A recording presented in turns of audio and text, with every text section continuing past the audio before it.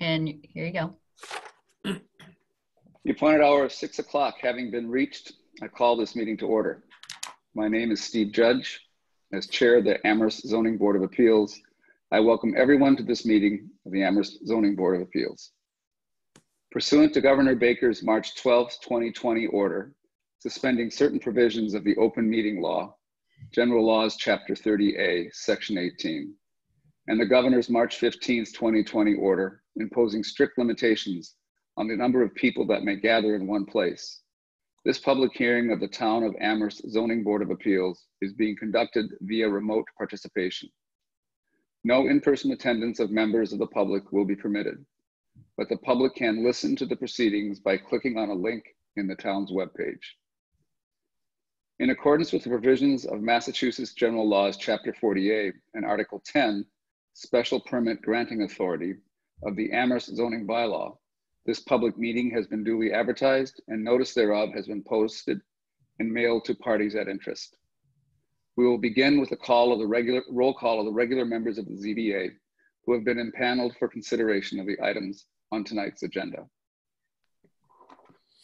Steve Judge is here, that's me. Mr. Langsdale? Here. Ms. O'Meara? Here. Ms. Parks? Here. Mr. Maxfield? And we also will have a roll call of the associate members. Ms. Waldman? Here. Mr. Barrick? Mr. Greeny? And Mr. Meadows. Also in attendance today is Maureen Pollock, planner, Christine Bresta, planning director,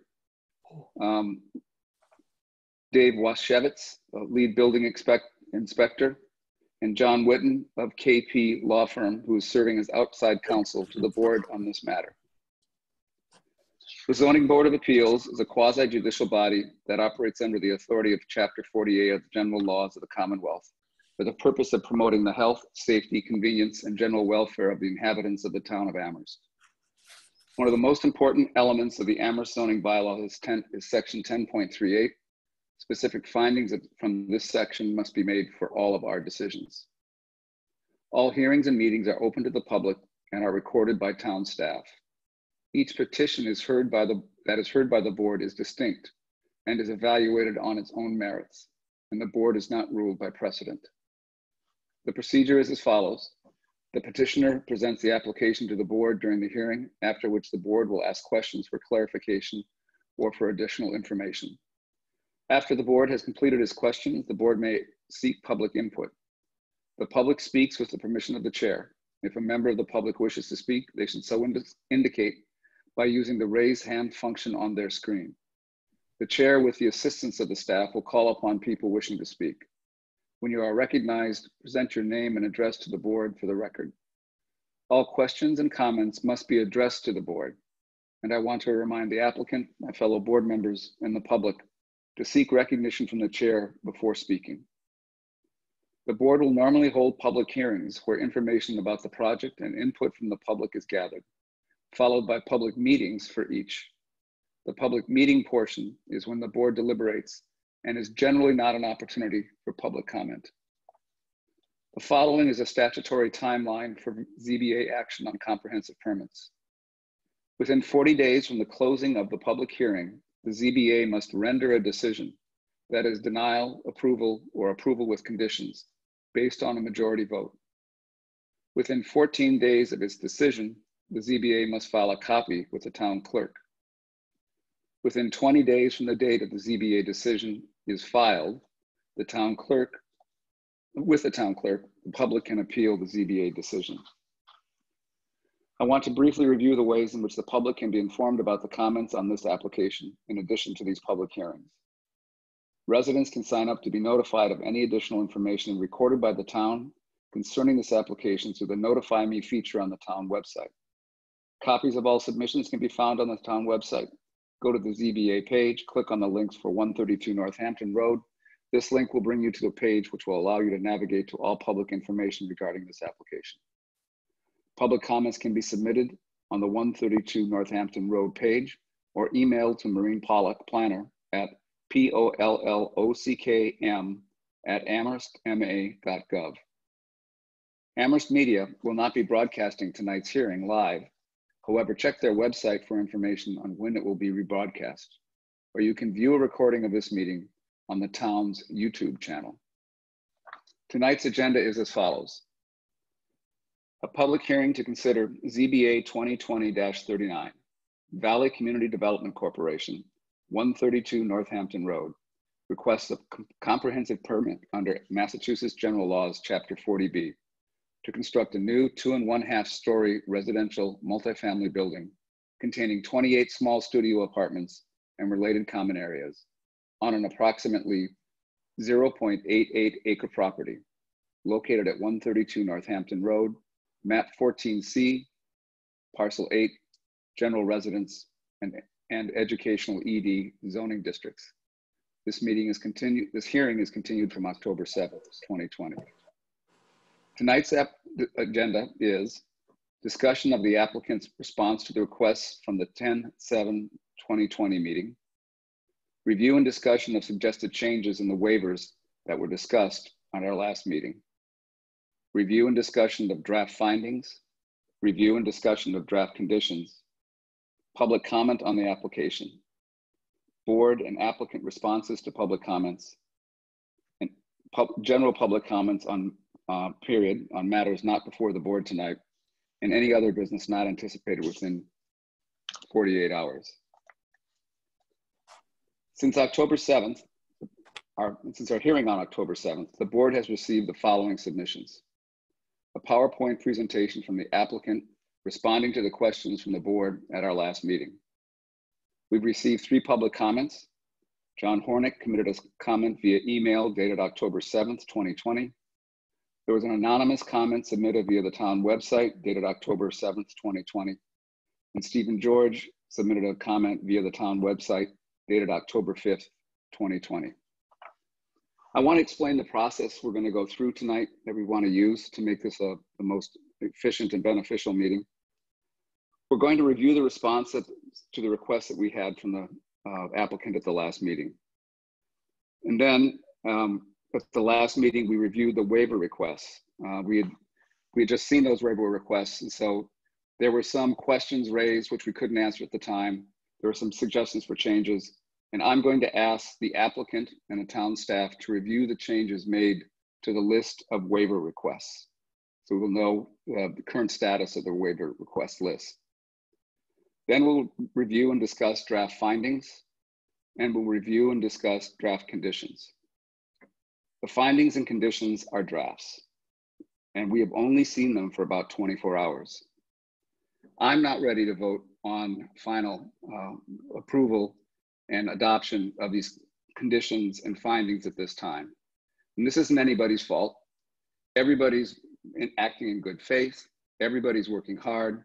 Everybody is trying their best to get this done. There's just a lot of work and not a lot of time has elapsed since we last met. But for us to do our job, we need to have the final documents before us. So based on our discussion tonight, the staff and the lawyers for the town and the applicant need to have them back to us in a form that is ready for final consideration by the board and which the board has sufficient time to review. I think we should have 5 days with the final version of waivers, findings, and conditions before we vote on them. And to accomplish that, we won't be able to meet next week. We'll have to meet 2 weeks from now. So I will propose that we meet 2 weeks, again in 2 weeks, to consider the vote on, and perhaps vote on findings, waivers, conditions, and perhaps the comprehensive permit itself. So what I want to do is to try to give all of us enough opportunity to review, understand the conditions, the findings, and the waivers, and then vote on a final package when we've had enough time to review them. Is there any questions among board members about the process or the procedure tonight? Mr. Chair, I just want to point out that Mr. Maxfield has joined the. Oh, thank you. So if he wants to say yay or that he's present. I am present. All right, so noted. So the first item on the agenda is the answers to the questions that we asked at our August 25th meeting, or at our last meeting, excuse me. Ms. Baker, are you representing the Valley Community Development Corporation tonight? I am, yes. Would you identify yourself for the record? Sure. This is Laura Baker from Valley Community Development Corporation. I'm the real estate project manager. Valley is located at 256 Pleasant Street in Northampton. Great, thank you. You submitted a PowerPoint presentation for the board. We should go through that now. Okay, great.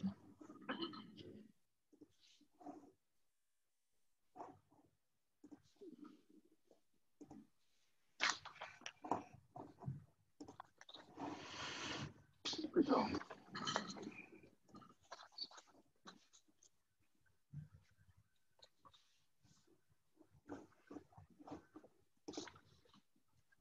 Can folks see this? Yep. Okay. Yeah, it wasn't so much questions, it was really just the kind of follow through on the details of some of the things we talked about last week. It's pretty brief. We had designated an area. The board had a preference for a particular location for the smoking area, and we wanted to just kind of try to put together all the pieces of what that might look like. You folks have seen the pavilion before. It's an open air structure. It's approximately 5 feet 7 inches by 8 feet. We're thinking we would add spaced cedar board slats along both sides and the rear of it. The way that it's oriented now, you would be sitting on it and your back would be to Amherst College and you would be facing 132 Northampton Road. So putting some of this kind of open slat work would definitely provide additional screening and privacy while not putting people in a total box. Potential bench, fairly simple, 2-seater with a smoking urn, fairly typical in a color to match the bench. We talked a little bit about the fact that when we relocate the smoking area further from the building, we get into a grade issue and that we will need a low retaining wall about 2 feet high. We're inclined to use a Goshen stone, field stone style of wall in that location. So this is the site plan with all of the changes identified in red that have been made during the course of these hearings. So from the original submission to now. Relocating the bike rack over here, used to be like this. This is where you're seeing that the end, hopefully, end location for the smoking area. The patio shifted a little bit to get further away. We do have the planting beds also got shifted a bit. And you're seeing here this 25-foot radius that was requested by the fire department for the purpose of incoming and outgoing emergency vehicles. The other change I will note is we had brick pavers on this patio, but the disability committee recommended against those. And so we're proposing concrete paving that's probably going to be stamped with a pattern, but not presenting as much of a trip hazard as pavers might. Rachel, did you have anything you wanted to add to this update? Yeah. One other, it includes saving Rachel, Ms. Loeffler, just please identify yourself for the record. Thank you.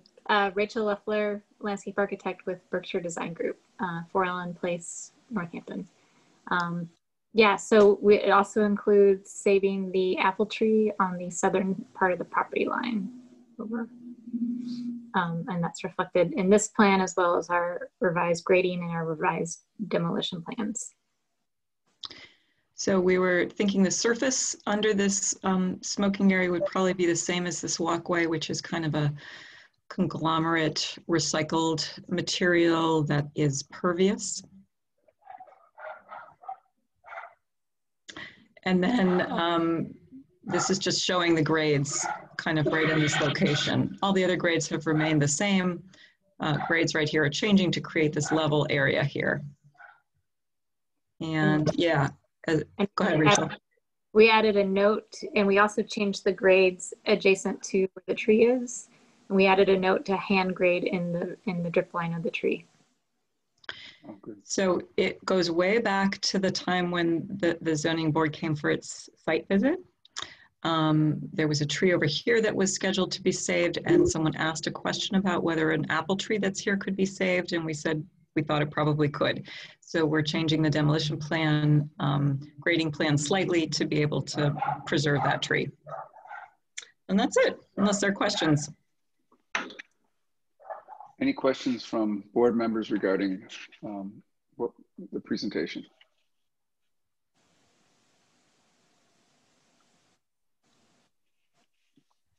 Great, Ms. Baker. It looks, and Ms. Leffler, that looks pretty straightforward to me. Thank you very much. Sure, you're welcome. The next item of business will be to discuss some changes to the waiver requests. And I know that from last week's meeting, there were some waivers that we had to work on, we had to modify. And I think that either town staff and the applicant can describe the changes that were made from the waiver request we saw last week. And I have no intention to run through every waiver again, but just Awesome. the ones that were modified or deleted, okay? I'll flip you for it, Maureen. I'll start. Maureen can help. So yes, I removed a reference to Article 4 development methods, which was considered to be extraneous and not relevant to this application. Similarly, I removed a shared parking requirement, which was not needed. And removed an emergency access requirement because we'll work that out with the fire department later. And the waiver related to the rental permit, we just don't need it. We're just gonna follow the bylaw. Removed the reference to the demolition permit based on the building inspector's comment that they didn't require a separate demo permit in any case.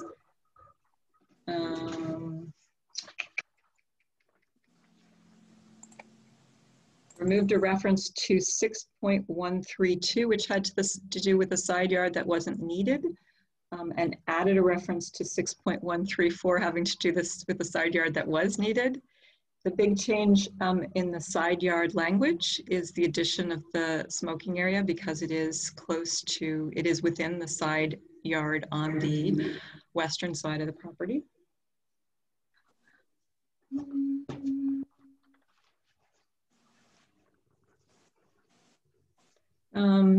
Tinkered a little bit with the temporary signage requirement, just to be clear that we're asking for a waiver of two things, really the size of the temporary sign as well as how long it stays on the site.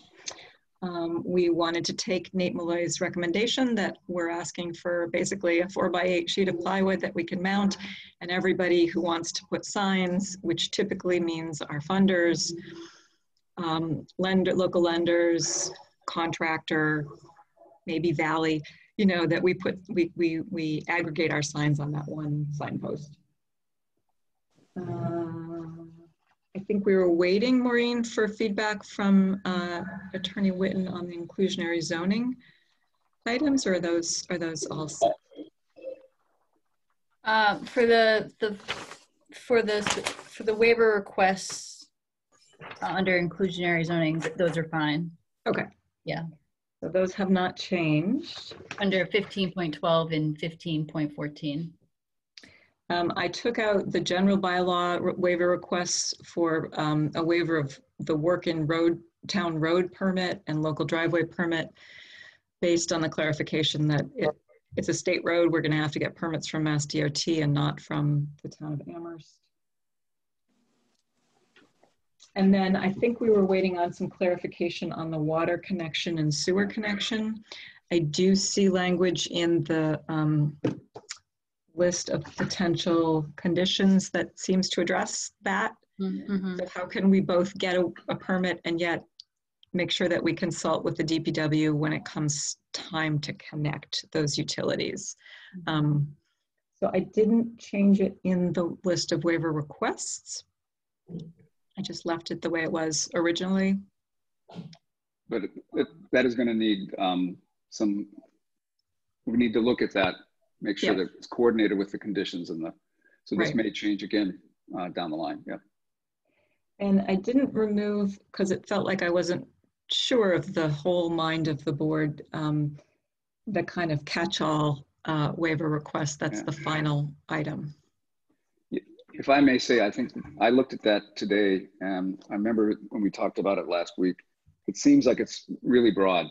And Yep. I would think, in effect, it waives you from almost everything. So, and I know that's not the intent. So Yeah. I think we should probably, that's one where I think Mr. Witten, your lawyer, town staff would be great in trying to work that down to a more narrow waiver for that which you really need, which you can foresee. All right. Yep, that's very reasonable. And the only other question I had was the waiver of 3.323. I don't know that we discussed it on the last meeting, but it grants you a waiver from a requirement that it be located close to a heavily traveled street, or that apartments be located close to a heavily traveled street, or streets close to a business, commercial, educational district, or in an area already developed for multifamily use. And then, which I think you meet, which are qualifications you meet. Right. So I don't know why, I'm not sure why that one is there. And Okay. Maybe, I don't know, Maureen or Mr. Witten, I don't know if you can tell me if that's required. It just seems redundant to what we're doing. Yeah. I mean, I would agree with your assessment, Mr. Chair, that this location, which is located on Northampton Road, which is also Route 9, is located on a heavily traveled street. 2, it is directly abutting an educational district. And 3, it is in an area with a mix of single family and multifamily residential uses. It doesn't hurt to, I guess, I would leave it to the applicant whether they still want to make that request or not. To me, it's more that we're showing that we meet that standard. So if we're all in concurrence that that's the case, I don't think we need we're asking for a waiver from anything because we comply. Yeah. Well, what you're specifically requesting a waiver from, or sorry, I'll just finish, is the special permit requirement for apartment building. Right. Oh. And then the dimensional regulations, which is, Article 6, Table 3, and then Article 6, Table 3, footnote M. Those are ones. Are those listed other places? Right? Yes, it's on page 2 of 4. Page 2, yeah.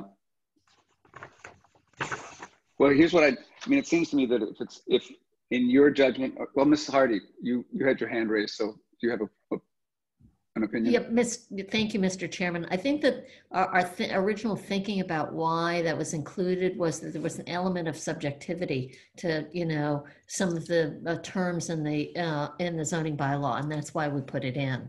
We can always take it out, but because it's somewhat subjective about, what constitutes a heavily traveled way and some of these other concepts. I think that was the thinking behind including it in the first place. Thank you.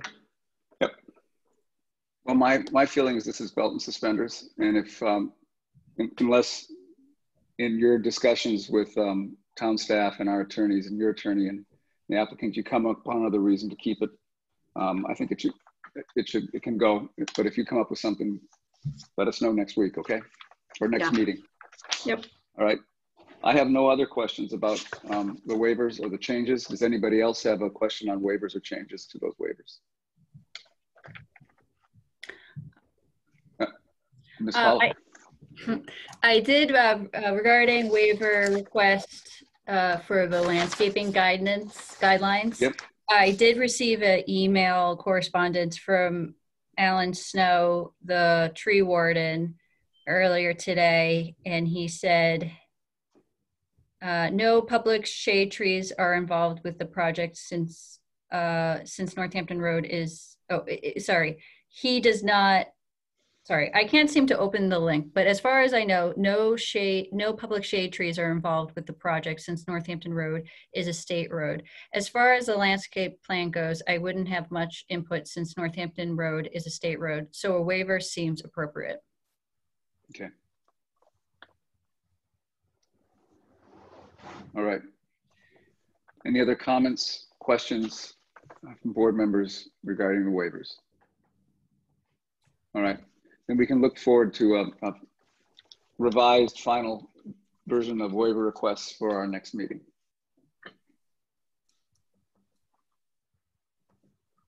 The next item on the agenda is a discussion of draft findings. And what these are, is we are required to, and please correct me if I'm wrong, either Maureen or Mr. Whitten, we are required to make certain findings in order to meet the requirements of the Chapter 40B and the requirements of the comprehensive permit. And so what you have before you, is the first draft of those findings, many of which are used in other 40B comprehensive permits. And we've tried to, I know the staff and I have tried to narrow those down to ones that are applicable to this application. So what I'm going to do is read through those findings because I think it's important that we make that as a public finding, read through them. And then this document will be modified and put in final form for us to review them based on discussion that we have. So I'd like to go through this and then open it up for discussion by the members of the board after I've written. Mr. Chairman, could I just, yes, Mr. Whitten. Thank you, Mr. Chairman, and good evening, members of the board. Mr. Chairman, the findings really are important for any adjudicative hearing, but I think particularly so because the town of Amherst is consistent with local needs. So the findings are the facts as discovered by the board. So it's what's reflected in the record, it's what the board has heard testimony on, it's materials submitted by staff and other town departments, and it's the board's own conclusions as residents and adjudicators in this matter. The reason it's so important here is because when the board grants waivers from local bylaws, the board is making a connection between the finding of fact and the importance of the waiver. So the way I like to think about it, it's really the glue that makes your ultimate decision rational. You're taking facts and you're applying this rational thinking to lead to a conclusion. So it's an important kind of logical process. It's a really important legal process, and it gives the board's decision credibility because now it's rational. It's not just fact jumping into a decision. It's a fact that's analyzed that leads to a decision. And that's why the findings of fact are so important in really all local decisions, but especially so because Amherst is consistent with local needs. Thank you, Mr. Whitten. That was very helpful, and I think it sets us up perfectly for the next our effort here to try to go through this. And so what I would like to do is I'm going to read the findings to the extent that you have a question about them or want to add something or delete something. Let's do that after we go through all the findings as opposed to breaking down each one. So in accordance, these draft findings, which we got yesterday, in accordance with the requirements of Chapter 40B, the ZBA makes the following findings. The town of Amherst has achieved the 10% affordable housing safe harbor. However, the ZBA found that the project may proceed and that it is consistent with local needs because, one, according to the application filed with the town clerk on May 28th, 2020, the applicant shall satisfy the limited dividend organization status before any building permit issues. The project is eligible for funding by a subsidizing agency under low or moderate income housing subsidy program. The applicant controls the project site, and the Department of Housing and Community Development, the subsidizing agency, makes a positive determination of project, made a positive determination of project eligibility with respect to the project and the project site. The ZBA finds that the proposal is in harmony with the goals of the master plan to increase density in, and I would change that to in already developed areas and add to preserve and expand the number of affordable and moderately priced rental units and housing stock, and provides housing and services for people in the area who are homeless. Number 3, according to, this sets out the need, this goes farther on setting out the need. According to the 2013 Housing Production Plan approved by the Department of Housing and Community Development, the 2015 Comprehensive Housing Market Study completed by RKG Associates, and the 2010 Housing Needs Assessment, Amherst's rental vacancy rate is below 2% compared to a national average of over 10%, and a Massachusetts vacancy rate of around 6%. A recent study of 8 of the larger rental complexes in Amherst that are subsidized or lower cost rental unit developments found that only 4 of 1,252 total rental units were vacant, suggesting a 0.3% vacancy rate in that type of lower cost rental housing in Amherst. I think B and C do not need to be, are not applicable in this case. Number of students and the number of young families are not an applicable finding at this time. So the next one is D. About 4,020 households, or 56.1%, were paying too much for their housing, and an estimated 2,700 households were spending more than half of their incomes on housing in Amherst. The Housing Production Plan determined that there is an unmet need in Amherst of 505 units for households earning between 30 and 50% of area median income. The plan recommended 200 units of affordable housing to be created by 2018. The Comprehensive Housing Market Study determined an annual demand of approximately 475 rental units. There is strong regional demand by traditional non-student households seeking smaller units, and approximately 1,000 non-elderly, non-student renter households in Amherst would qualify under the planned tenant income restrictions for the housing in the project, and another 1,500 non-elderly, non-student households in the secondary market area around Amherst would also qualify. According to the Amherst Housing Authority letter dated December 6, 2016, currently over 800 applicant households with local preferences are on the Section 8 centralized waiting list for one of the 227 units of family housing owned and managed by the authority. An applicant applying today may wait from 3 to 6 years to rent a unit. The next area I think has to be updated, Maureen. That's the, according to the Amherst Municipal Affordable Housing Trust Memorandum dated June 17th. Correct. I apologize. I didn't get a chance to review their letter from earlier. You can put that in for the final by the next, in 2 weeks. All right. But again, it points to the need, the gist of the Affordable Housing Trust Memorandum points to the need for and the demand for affordable housing in the town. And the same thing with the next, we need additional information on the next finding, but due to the very low vacancy rate in single occupancy units in Amherst, particularly for lower rental units. And then we've discussed some additional I think that additional language that's struck out can stay in there. Is that correct? That right now we have struck out ongoing pressure on the local housing market by the many students in the area seeking off-campus housing. A continued local and regional need for additional low and moderate income housing exists in the town of Amherst.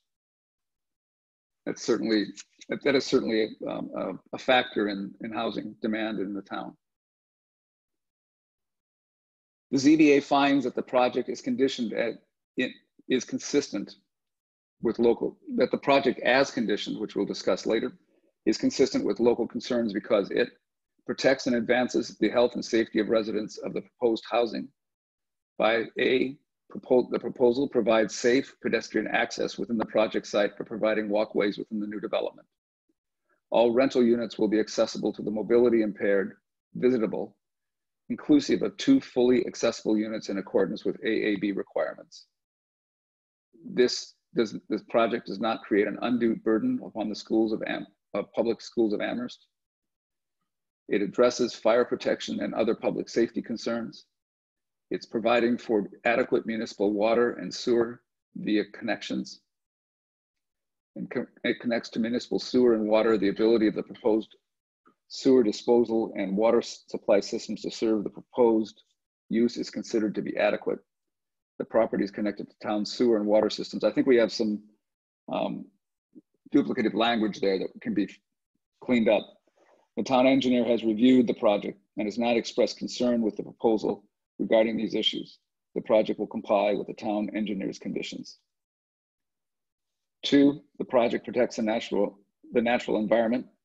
The applicant will provide energy efficiency and low carbon footprint by providing compact, efficient use of space, building an envelope with high R values of insulation, energy efficient triple or double pane windows with low U ratings or value, ERV, energy recovery ventilator for mechanical fresh air, highly efficient HVAC systems.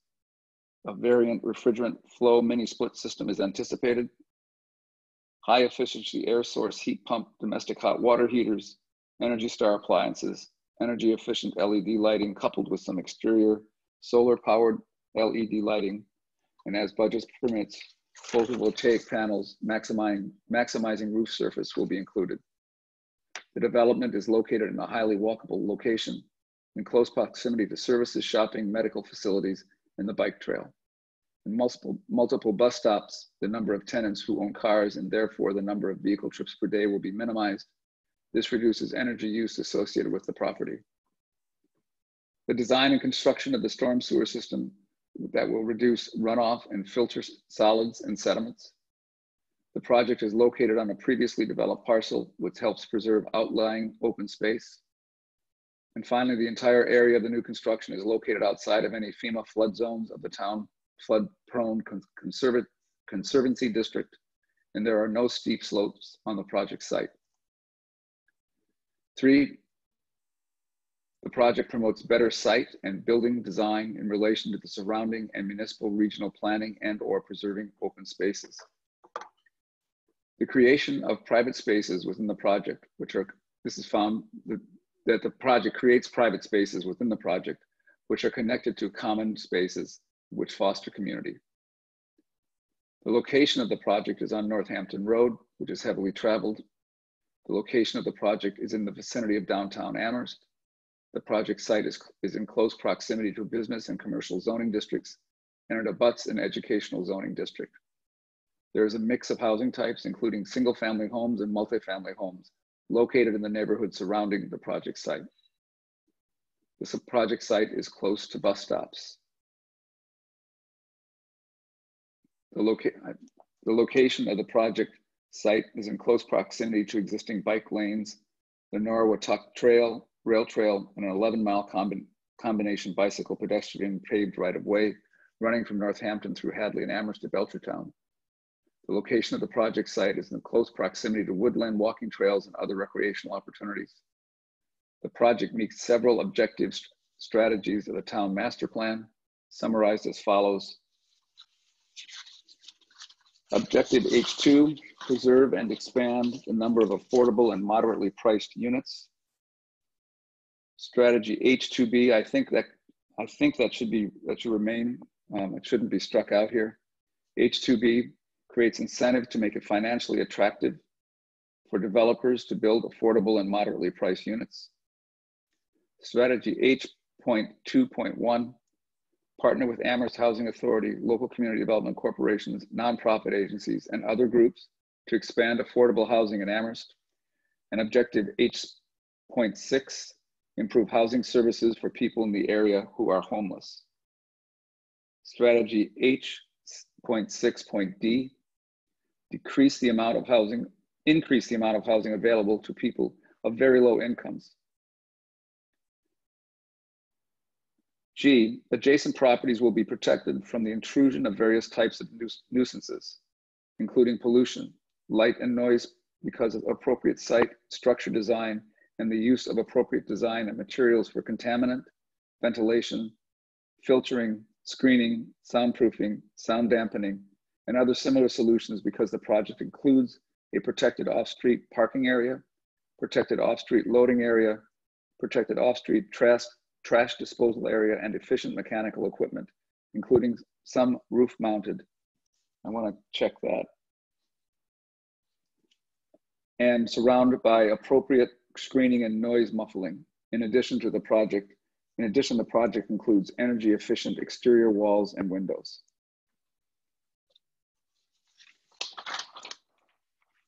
H, screening has been and shall be provided for storage areas, dumpsters, similar features, functions, and services for the building, and will be provided in the courtyard areas, screened from adjacent properties by the building and by fencing and screening. Any mechanical, I'd add the word mechanical rooftop equipment shall be screened and noise muffled. I don't know if any mechanical equipment is proposed for the site, so we may not need that, but that can be looked at for the next meeting. The traffic study shows that traffic associated with the project will have minimal impact on the traffic flow in the area. The project provides for a resident services coordinator, on-site property manager, leasing and marketing representative, and a 24/7 emergency call center. The project shall be serviced by the town water and sewer. Stormwater runoff shall be handled by on-site drainage features as reviewed and approved by the town engineer. Except as provided for in the plan of record, all exterior lighting shall be downcast to prevent light spillage onto adjacent property. Trash and recycling will be stored within the screened dumpster areas in at the project site and picked up regularly. Stored in the screened dumpster area. We have an extra word in there. At the project site. Therefore, and the conclusion is, therefore, ZBA defines and determines that the project, as conditioned, despite the fact that the 10% affordable safe harbor has been achieved by the town, satisfies local concerns and is consistent with local needs as required under general laws, chapter 40B and 760 CMR 56.00 et sec.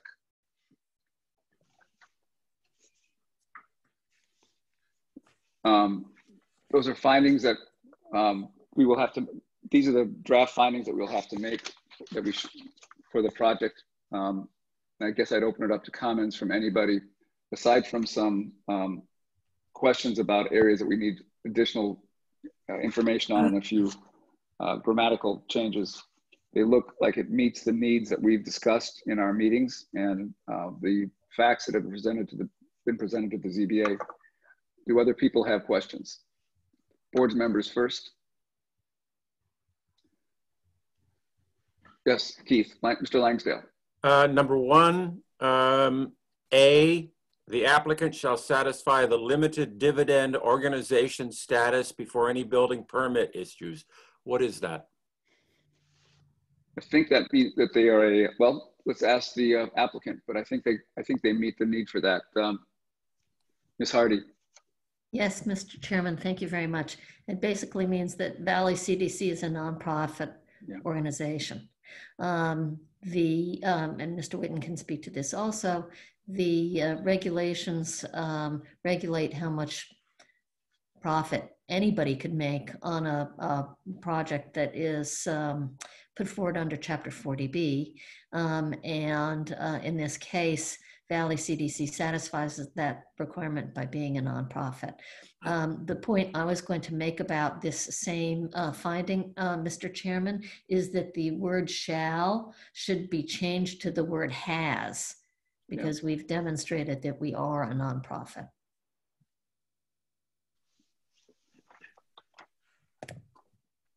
Good point. Mr. Whitten, do you have any comment on that? No, I agree, Mr. Chairman. The limited dividend status is very relevant when the board is reviewing a not nonprofit, a for-profit comprehensive permit project. Issues of for-profit matters in Chapter 40B is an extremely controversial issue, but none of those issues are raised here where the applicant is a nonprofit. Mr. Langsdale. Number 2, would you please again say your what your addition is to that? Sure. Yep.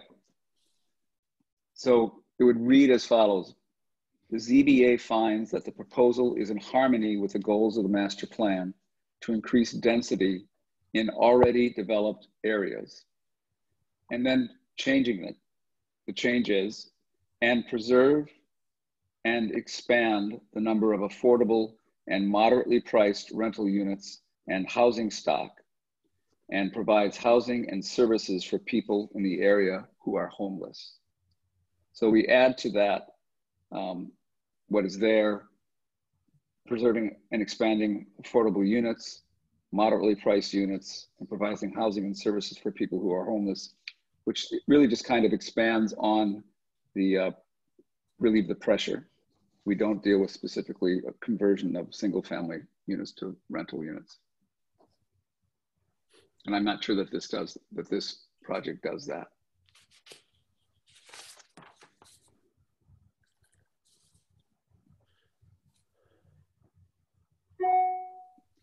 Mr. Langsdale. Yes. Yes, what's next? On page 4 of 4, you had the, on H. Yep. It says rooftop equipment shall be screened and noise muffled. And you said about adding mechanical rooftop equipment, and then thought that perhaps it wasn't needed because we didn't know if they're going to have. I would propose that we keep it so that if there is a change and they come back to us at some point later, I think that that should still be in the findings.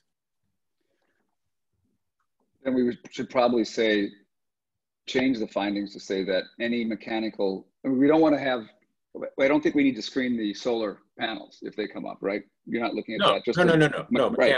So, yeah. So it would be something to say that any mechanical equipment placed on the roof shall be screened and noise muffled. Since I don't think any is planned currently, if I understand that's that right, Ms. Baker? Okay. So then we'll put it in the future tense that Yes. should any develop. Okay. Okay. And then one more. Yep.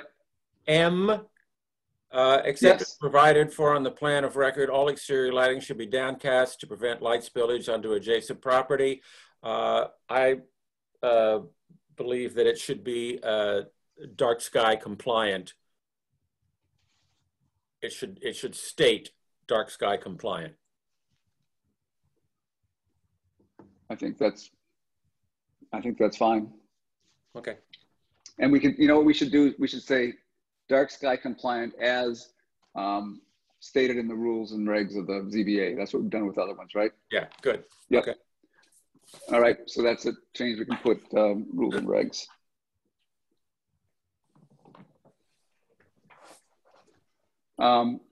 Any other comments, questions regarding the findings? Just a second, Ms. Hardy. I want to see if anybody from the board has a question first. Okay, Ms. Hardy. Thank you, Mr. Chair. I have a suggestion for section 1D with respect to the housing burden, the expense of the housing burden that is being borne by people. I think it's in section 3 on page 1 I'm sorry, I've lost it right now, but the words were, there was a finding that folks are paying, quote, too much for their housing. I'm sorry, I'm having trouble that's finding number it D. again. Yeah, it's 3D, and I'll read it for you. Yeah, go ahead. 56.1% were paying too much for their housing. So that's a judgment, not a fact. So is that 30%? Yeah, you might want to just use the, you know, the threshold of paying more than 30% Yeah. for their housing. It just makes it a little bit, it quantifies it a little bit more. Yep, I agree. And then one other suggestion I would make on page 3, item 3, having to do with the findings about why this project promotes better site design and building design in relation to the surroundings.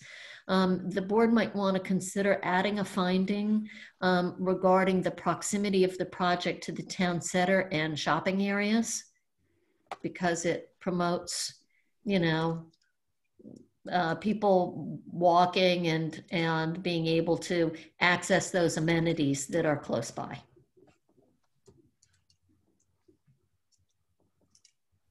You know, I feel like we've talked about the commercial areas and it's how that it's close to commercial and other state. But I think I'm sorry. I think, yeah, you may be right. It may be in 3B. Yeah, I think it's in I just 3B. thought maybe it could be called out a little bit differently. That's all. Yep.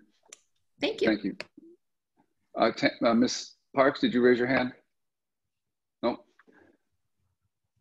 I was just saying that it was in 3B. Okay, Jane. Yes, go ahead. Me? Yep, Laura. Thank you. A few corrections, I think, that have to do with the Beacon project. On the last page, page 4, item H, we don't have a courtyard area really defined in this project. And in J, we have a part-time on-site property manager. We don't have a leasing marketing representative. Again, I think that's a carryover. That's a carryover From the Beacon one. And then in All right, so hold on. So we got a Sure. part-time, those are good catches, part-time, property manager. You do not have a leasing, let's take that off. Okay. And we have a 24/7 call, emergency call number. I don't know what a call center is, but maybe it's the same thing. And then in M, we've already proposed all of the exterior lighting to be dark sky compliant. So I think the phrase "except as provided for on the plan of record" again doesn't relate to this project. Is there anything in the construction? I thought it was perhaps for construction. During the construction period, there might be some lighting that is not downcast, and that's the only reason that I saw that. It wouldn't be on the plan of record anyway, because it's really the final. All right, well, if you don't need it, I don't think we need it. If you don't think you need it, then I think it's a stronger finding that all of it is downcast and dark sky compliance. Yeah. You don't have a courtyard area. You do have an area where people are going to gather, a patio. We have a patio. Yeah. So dumpster is provided in that. Screening should be provided for storage. And that is screened. The patio is screened from other areas, right? So I think we just substitute patio area instead of courtyard area. Is that fine? Sure. Okay. All right. Ms. Parks. So it says services for the building will be provided in the patio area. It's not really is that accurate? Screening has been provided for storage dumpsters and so on. Similar functions and services. So functions for the building and services for the building. Will be provided in the patio area. Services are not provided in the patio area, right? It's just that there is a patio. Yes, you're right. I suppose you could provide services there at some point. You could have meetings, but that's not the purpose of this finding, of this subsection, is that services are there. Yep. Although there is going to be a common area, right? Mm-hmm. So services, so there is, I don't know if we want to say that as well, add the common area as well. It seems to me like Beacon had some specific activities that are going to be in the courtyard and protected from public view. That's what this section H seems to be about to me. So those accessory uses would be, are already provided for in other ways. The accessory uses in the common areas would be part of the service plan. Right. This seems to be about screening unsightly things like dumpsters and loud mechanicals. Ms. Pollack, did you have a comment? I don't. Okay. So I think the thing we want to do is remove that courtyard area. Okay. Anything else? All right, I think we have these pretty much done, but you can review those over the next couple of weeks or 2 weeks, and then have them ready for our final review and approval 2 weeks from now. Okay. Lastly, we have 124 draft conditions. I think the way to do this best is to work on each of the broken out sections that have been established here, such as regulatory condition A, stormwater management conditions, site improvements, and on, as opposed to trying to go through each one individually and ask questions on each one. We're trying to read through 124 conditions before questions are asked. So I'm going to break it up that way. It also gives me a chance to get a glass of water and to stop and give my vocal cords a break.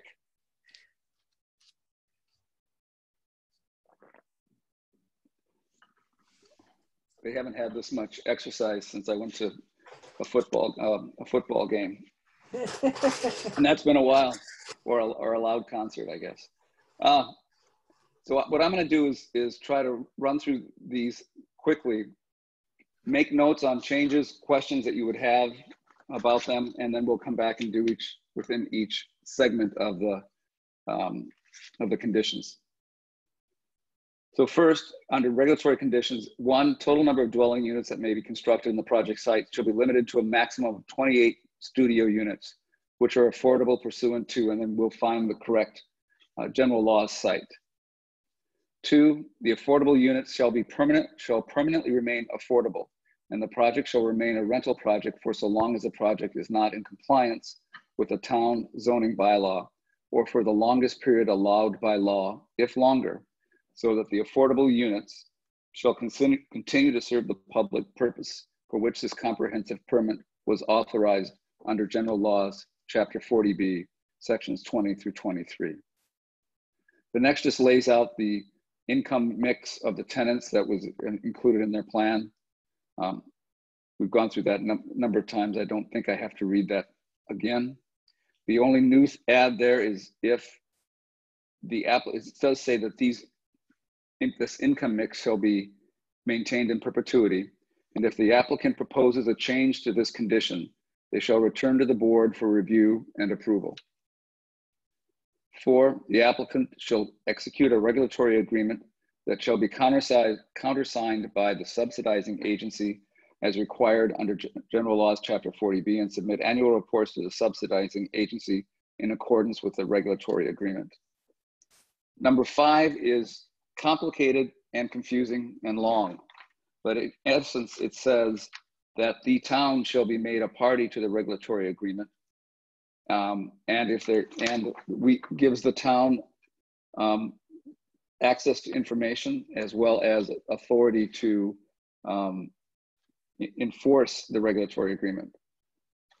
I am not expert on this. I think Mr. Whitten would be expert, and perhaps you could help us understand and could describe number 5, or if other people have reviewed it. Mr. Whitten, are you able to do that, or would it be better to have somebody who's reviewed it more than you do it? No, I'd be happy to, Mr. Chairman. Great. So the issue is that these units that are being proposed that the board is poised to approve shall be permanently protected as below market rate units. And the standard mechanism for doing that is through a regulatory agreement, which serves as a restriction against the units. The board's decision will also serve as a perpetual restriction as well, because the comprehensive permit will run with the land and bind these units in the future. And the theory here is that the Valley CDC may not forever own and manage the project. We don't know what tomorrow will bring. So this provides perpetual protection for the town. The language that Maureen is using, and I'm assuming you used it in the Beacon decision as well, regarding for so long as the project doesn't comport with zoning, it is a result of a case that came out of Wellesley for a rental project similar to this one, where a comprehensive permit that's issued to a rental project will forever remain affordable by operation of law, so long as the project is not in compliance with zoning. So one of the important things for the town is never to rezone this property so that it is in compliance with zoning. Don't down, or in this case, upzone the property and make it compliant, because otherwise that Wellesley decision won't be effective. So this is really your phrase earlier, Mr. Chairman, of belt and suspenders. This is really a belt and suspenders paragraph. You have a nonprofit applicant, so that's good. We have a perpetual restriction through the comprehensive permit. That's good. We're going to have a regulatory agreement. That's good. So we really have as much protection as the board can get. The only other piece that the board could require, it might be more than you need, is to ask the applicant to complete an affordable housing restriction pursuant to the statute, which would even be more protective. I don't believe you need it, but in an abundance of caution, the board could consider it. So that's a long-winded answer, Mr. Chairman, to what that paragraph is really getting at. Thank you. Thank you, Mr. Whitten. Number 6, the applicant shall notify the ZBA and the town manager when building permits are issued and cooperate with the preparation of request forms to add units to the town's, preparation of the request forms to add units to the town's SHI, subsidizing housing inventory. The applicant shall notify the ZBA and the town manager when occupancy permits are issued and cooperate with the preparation of request forms to add units to the town's subsidized housing index permanently. The applicant shall annually recertify to the subsidizing agency, or as may be required by the subsidizing agency, the continuing eligibility of any tenant in an affordable unit. If a previously eligible tenant becomes ineligible to occupy an affordable unit, the applicant shall charge the tenant a market rate rent. However, the applicant shall comply with the subsidizing agency's requirement for converting another unit to an affordable unit. Upon request, the applicant shall provide the town with all necessary information to determine whether the required affordability levels are in place. And there's a note added there that we may want to enshrine the ability or the willingness of the applicant to help tenants find other units, or maybe there's a grace period.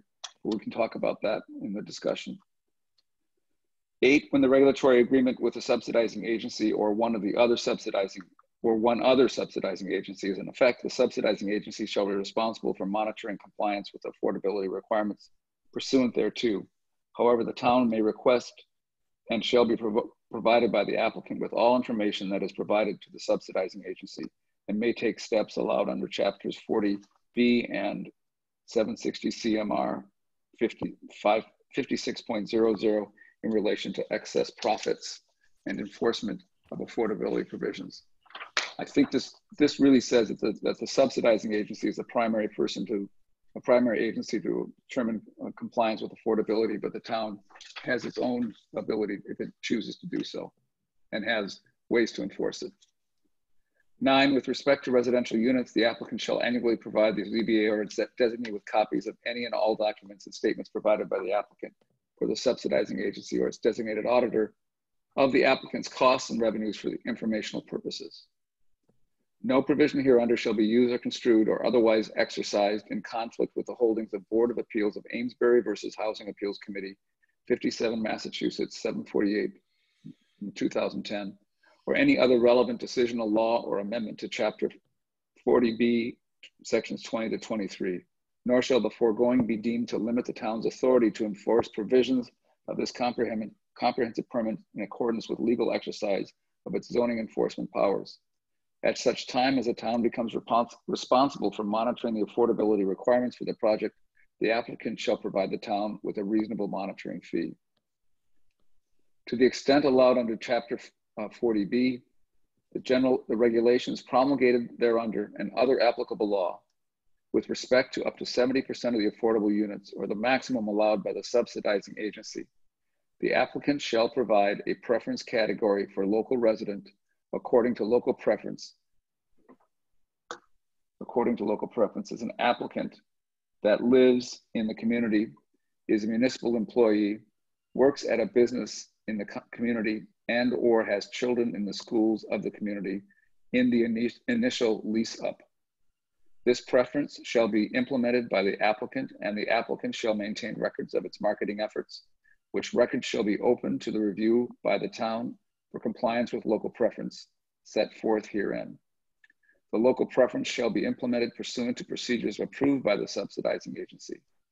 The costs associated with the marketing of the units of the project, including advertising and processing for affordable units, shall be borne by the applicant. The applicant shall submit to the ZBA a report on marketing activity at the project during the initial lease-up of the project regarding the status of compliance with the local preference requirement pursuant to the plan approved by the subsidizing agency as set forth below. The ZBA acknowledges that the town will be required to provide evidence satisfactory to the subsidizing agency of the need for the foregoing local preference and to obtain the approval of a category of persons qualified for the same. And in no event shall the applicant be in violation of the terms of this comprehensive permit to the extent that the subsidizing agency disapproves the local preference requirement or any aspect thereof. The applicant shall provide reasonable and timely assistance to the town in providing this evidence to the subsidizing agency. If the ZBA or its designee does not provide such information within 60 days of a written request by the applicant, its lottery agent, the subsidizing agency, or the DHCD, then this condition shall be void unless the applicant has failed to provide reasonable and timely assistance as described above. 12, the applicant shall develop a marketing plan for the affordable units for review and approval by the subsidizing agency. Said plan to conform to any and all affirmative action requirements or other requirements as imposed by federal or state regulation and shall conform with local preference requirements set forth above. The cost associated with the development and implementation of the marketing plan, including advertising and processing for affordable units, shall be borne by the applicant. 13, if at any time it appears that the applicant is in violation of any affordable housing restriction held by the town hereunder by and through the ZBA at any time when said restriction is in effect as described above, following a hearing of which the applicant has been given prior notice, then the town by and through the ZBA or its designee may pursue such enforcement rights as it may have under the affordable housing restrictions or applicable law.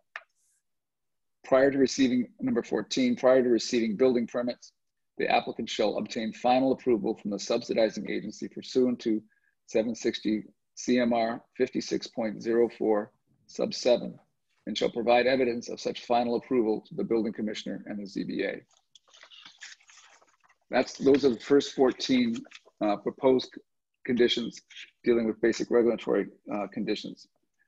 Are there questions, comments, clarifications that members of the board have? Ms. Parks.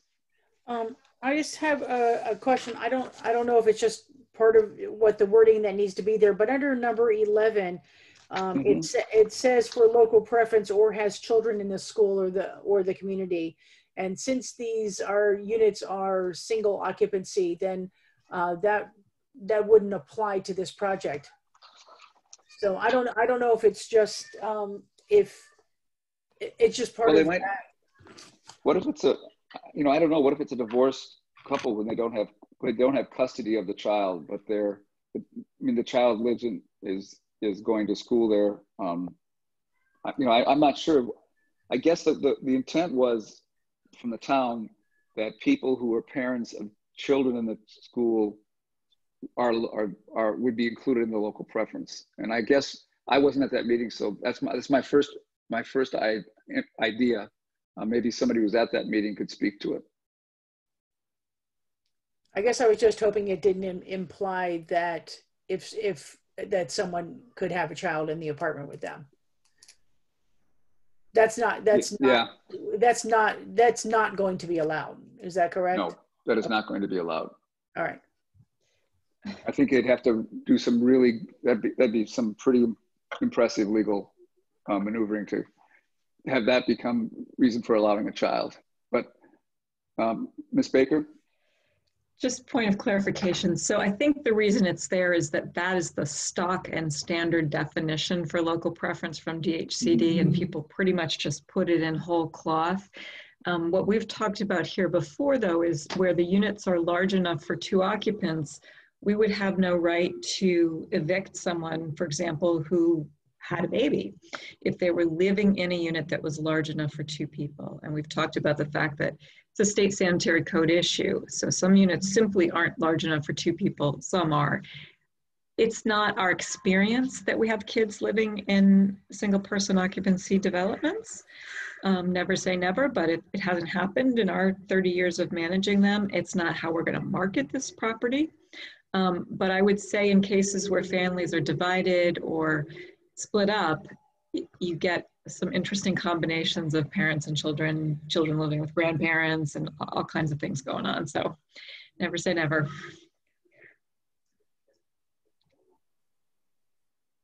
Other questions? Mr. Maxfield. Thank you, Mr. Chair. I'd first like to start by commending the town staff for section A3, 5, and 9. I think it was really well written and really addressed a lot of the concerns that I had. I did actually just want to follow up that one thing that Mr. Whitten had said a moment ago, something that we were missing, that you said. Unfortunately, the note I wrote was affordable. I don't know what that means, so I'll ask you again. What was it that you had said when we were talking, I believe, number A5, of something that we're not including that you said we could? And then if you could just touch on that a little bit more, and then if you could say whether or not you really think it was necessary that we include that. Do you remember what it is I'm referencing? I do, and thank you.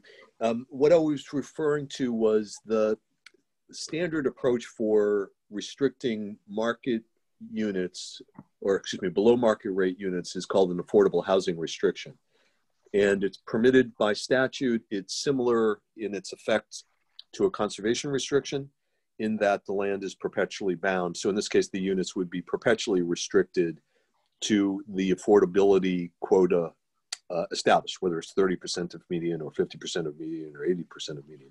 So the way the draft decision reads now is there will be a regulatory agreement which will run with the land, and that will serve as an affordable housing restriction.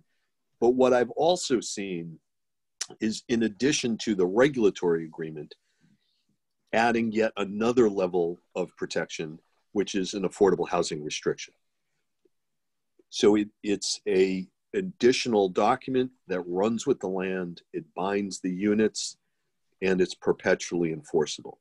In this case, I don't believe it's necessary, just based on the fact that because the town is consistent with local needs when this permit is being issued, there can be no appeal by the applicant of the board's decision. And this decision will, because they're rental units and because it doesn't comport with zoning, will always require that the units be rented at an affordable price as articulated in the decision. So, Mr. Maxwell, it's more than you need, and it also has a time factor to it. To get an affordable housing restriction recorded requires approval of DHCD as well as the municipality. So it's an added level that might in some cases be warranted. I don't believe you need it here, in large part because the applicant is a nonprofit and is already restricted as to what it can do with this project. Okay, that answered my question. I think what you're saying is there's instances where this could be useful, but you think in this situation it's just not needed. That's absolutely correct. Yes. Excellent. All right. Well, then that answers my question. I really like the wording of numbers 3, 5, and 9. So thank you to town staff for that.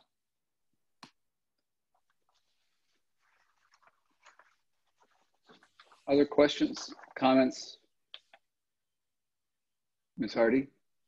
Mr. Chairman, if I may be so bold as suggest in section 12 that instead of referring to, quote, affirmative action, close quote, that the board consider affirmative fair housing.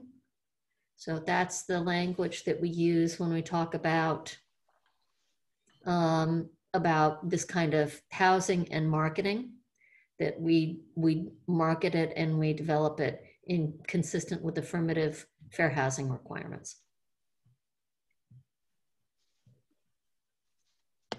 Any comment from town staff on that?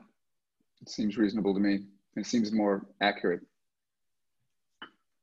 Okay.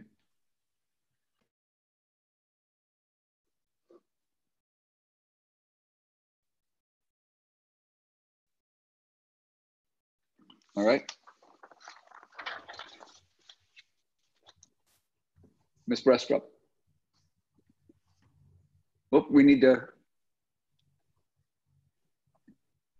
I have a question about number 7. I think that was originally written with regard to the Beacon project, where they had the ability to convert another unit to an affordable unit. In this case, all of the units are affordable. So I think that staff talked about asking Valley CDC what they would do in the case where someone became ineligible to occupy an affordable unit. Would they let that person stay until the end of the lease? Would they help that person to find another place to live? What would be the plan? And how can we reword this number 7 to better reflect what you would actually do? So, yeah, we don't evict people because they're doing well financially in general. So people get to stay. Their rent may change if they had a project-based subsidy that was a percentage of their income, and their income goes up, their rent may go up. And then when they vacated the unit, we would look for someone new filling that unit to be at that same income tier. But I think you're right, Chris, we're not in a position to recategorize already restricted units with a different kind of restriction. Jane, did you have anything to add? I don't know if there's anything specific to LIHTC. You don't have to, at some point, do people have too much money and they need to move on? No, it is, oh, Jane Leckler, Valley CDC. I've not spoken yet tonight, so identifying myself, Mr. Chair. That is correct. I would just add a word just for educational purposes that to force someone to vacate their unit under any regulatory program that is federally or state funded is displacement, and we're not allowed to do it. You cannot force someone to leave a unit because they become income, they go over the original income restrictions for the unit. And so there are some programs that, as we've described in previous meetings, if you have a voucher, your rent goes up with your voucher. And if you got to a point where you were above that limit, you could be charged market rent. And that's typically the incentive for people to move on. But we are not allowed to evict people from their units for that reason. And so the typical practice is exactly as Ms. Baker just described, which is that that person is allowed to stay. Any adjustments required by the program are made. And then when that unit becomes available, it is rented to someone income eligible. Mr. Maxfield. I guess I just want to ask a little bit about this procedurally. So if someone's in, say, 30% market unit, they turn things around, they start making very good money, but then let's say they decide that they want to pay market rate and stay in that unit. So this would be my first question. They want to stay in that and keep paying that market rate, so they're no longer using that subsidy. If then a different apartment in the apartment building becomes available, that was say an 80%, something like that, would that one then become, say, a 30%? And then I'm seeing the no, so I guess that answers my question. And then I guess my follow-up then to that is, let's just say we have a wonderful situation where everyone living in these affordable units all starts doing wonderfully financially and they all want to stay. Yeah. This wouldn't put you folks in any violation if they all say, hey, we're all doing great, but we ain't leaving, right? That doesn't jeopardize your position. Am I correct about that? There is actually a LIHTC unit rule there. It's going to get a little technical, but you're asking the question, Mr. Maxfield, so I will answer. Because some of these units, the tax credit program has a requirement for units to be at either 60% of the area median income or 50%. I'm sorry, 60%, but it's either for 100% of the units or for what we call minimum set aside of units. Because there's not going to be 100% of the units with LIHTC, there is a rule that if your income goes over 140% of the current income limit, then there's a next available unit rule, which means that yes, then you would swap status. It's a compliance nightmare. It's very hard to track, but it is required. So in that case, it is exactly what you described.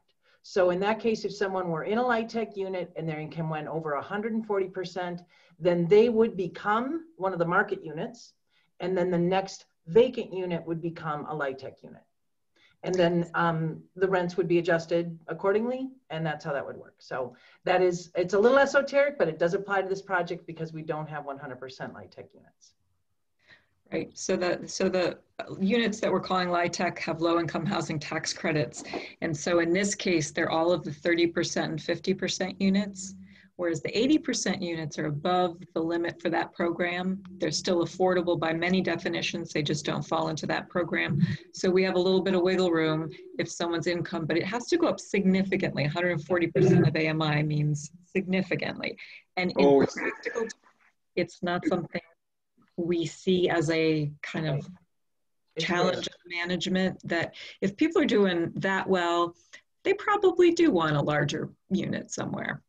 It's very so that 140% is not 140% of their income. It's 140% of the area median income. That is correct. So that would require a quadrupling of that person's 30% income to do that. Yeah. To fall into that. So it's a substantial increase. Okay, yeah. I got it. Yeah. I guess, just my main concern here is if, we had that wonderful situation where everybody was all of a sudden doing great, that, as long as everyone here is acting in good faith, that you folks wouldn't be in any sort of violation because we achieved the goals of really, turning things around for people. So as long as, that's the answer, then that's wonderful. Thank you.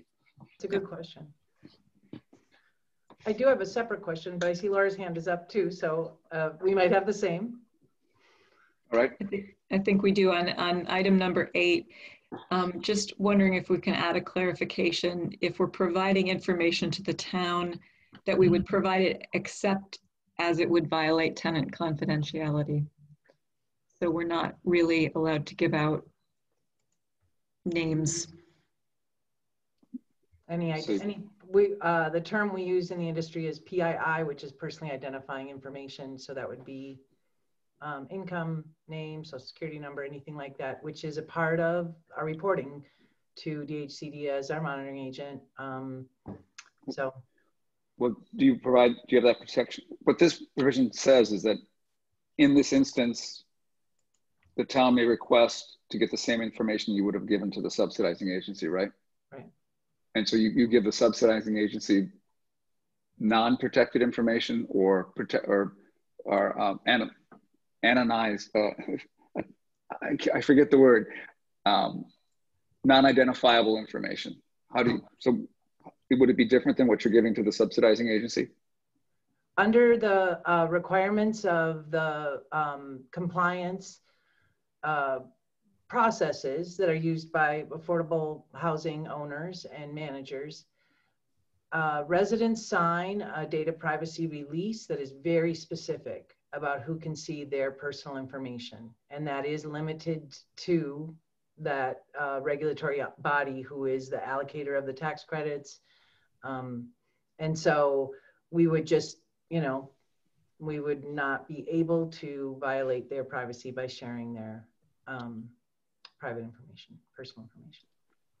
So this is one where I would as opposed to making a change tonight, I would like to have the town work with you and our attorneys and your attorneys to deal with this, because we have two competing goals here. If we're going to take the place of for some reason we're taking the place of the subsidizing agency, we should have the same information, but I also understand we may not need it.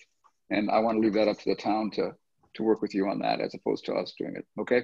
And Mr. Chair, just to clarify, if the town were to step into the role as monitoring agent, you would then be in that role. And then at that point, it would no longer be the case. It's more that during the years that DHCD is that agent and the town is not. So I just want to make sure that's clear of my intent. Okay. Yeah. I understand. So Okay. let's have that be a subject for work between the town and the applicant. And we can come back with something in 2 weeks. That sounds right. Great. Any other questions for the first section? Ms. Brestra. So I just wanted to go back to number 7 and suggest that it might be a good idea if Ms. Hardy were to look at that number 7 and write, sort of draft something that would be reflective of what Valley CDC would actually do, because I don't know how to come up with that language. Maybe Mr. Whitten does, but it might make more sense if Valley made a statement to what they would do, and then we could react to it. Excellent suggestion. Sure. Okay. Yeah, we can do that. Great. And then one other just quick clarifying question, if I. Under item number 6, I just wanted a definition of excess profits. That's not a term that I'm familiar with in regards to this type of project. It's reminiscent of another term of excess income that applies to Section 8 or a HAP contract, and I've heard references to the Beacon carryover, so I just was wondering what that definition is. I think it's number 8. Oh, sorry, number 8. Yeah. So, Mr. Chairman, Yes, Mr. Whitten. So that Maureen and I might want to talk about revising that. Although I'd like to think about, because the phrase excess profits is relevant in a 40B context, even though you're a nonprofit. So in a sense, excess profit for a nonprofit would be any profit. And I'm not sure, whether we want to omit it in its entirety or just soften that language. But excess profits is a technical term because the regulatory agreement is going to address that. But because of the nonprofit status, it's not something the town is concerned about. The town doesn't have a piece of the action as it would otherwise, and that's the purpose of an excess profit condition. So I can talk with Attorney Hardy and see if we can't reach closure on that. I have no doubt we will be able to do that. All right, we'll look forward to that. Okay, let's move on to B, stormwater management conditions. Number 1, the project shall connect to the town of Amherst water and sewer infrastructure as shown on plan of record. All water and sewer construction and materials shall be in accordance with the town of Amherst requirements. The applicant contractor shall apply for and obtain water and sewer connection permits from the town of Amherst, which shall not be unreasonably withheld. The applicant shall present all details for any water and sewer connection to the Public Works for confirmation by the Public Works that all details satisfy all local connection technical requirements. Contractors shall be duly licensed as required by the town of Amherst.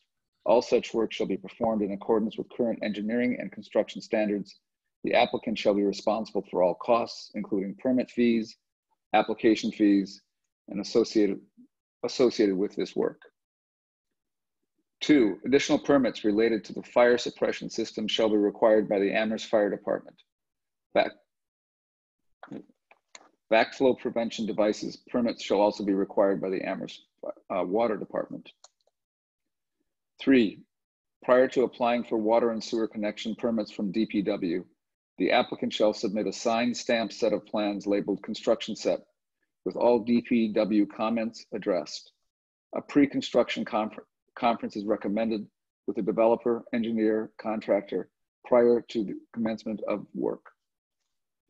4, digital computer-aided designs plans shall be required for final as built-in plans. The as-built plan shall be required showing all property lines, pins, easements, and all utilities. The utility information shall include rims, inverts, pipe sizes, and slope, all water valves, shutoffs, water service locations, sewer service locations, and all cleanout locations. The following construction permits will be required from DPW prior to the start of construction. Trench permit, $35, water 8-inch pipe, $8,000, sewer 6-inch, $6,000 plus $250 per GPD. I'm not sure what that is. 28 bedrooms, 4 bedrooms from existing house equals 24 bedrooms. 24 beds times 11, $110 per, I think it's per Gallons bed. per day. Gallons per day, okay. Gallons per day equals 2,640 gallons per day. 2,600 gallons per day times 250 gallons per day equals $6,600. Total sewer, $12,600. Total costs, $20,635. Storm sewer features that are part of the project shall not hold water for more than 72 hours to prevent the bleeding of mosquitoes. The applicant shall implement any necessary mosquito control measures to protect residents of the project and nearby residents in the event that water collects for longer than 72 hours. All parking areas shall be designated and constructed to prevent stormwater drainage from leaving the project site. All stormwater runoff shall be directed to the stormwater drainage system for treatment and attenuation. Any substantial changes from the preliminary drainage plan that is approved as part of the plan of record shall also be reviewed and approved by the ZBA. Prior to the issuance of the building permit, the applicant shall obtain an operation and maintenance plan. The applicant shall submit an operation and maintenance plan to the town engineer for stormwater management system for review and approval by the town engineer. Due to the relatively shallow depth to seasonal high groundwater, all stormwater infiltration structures shall require public works inspections prior to being backfilled. Questions about section B on stormwater?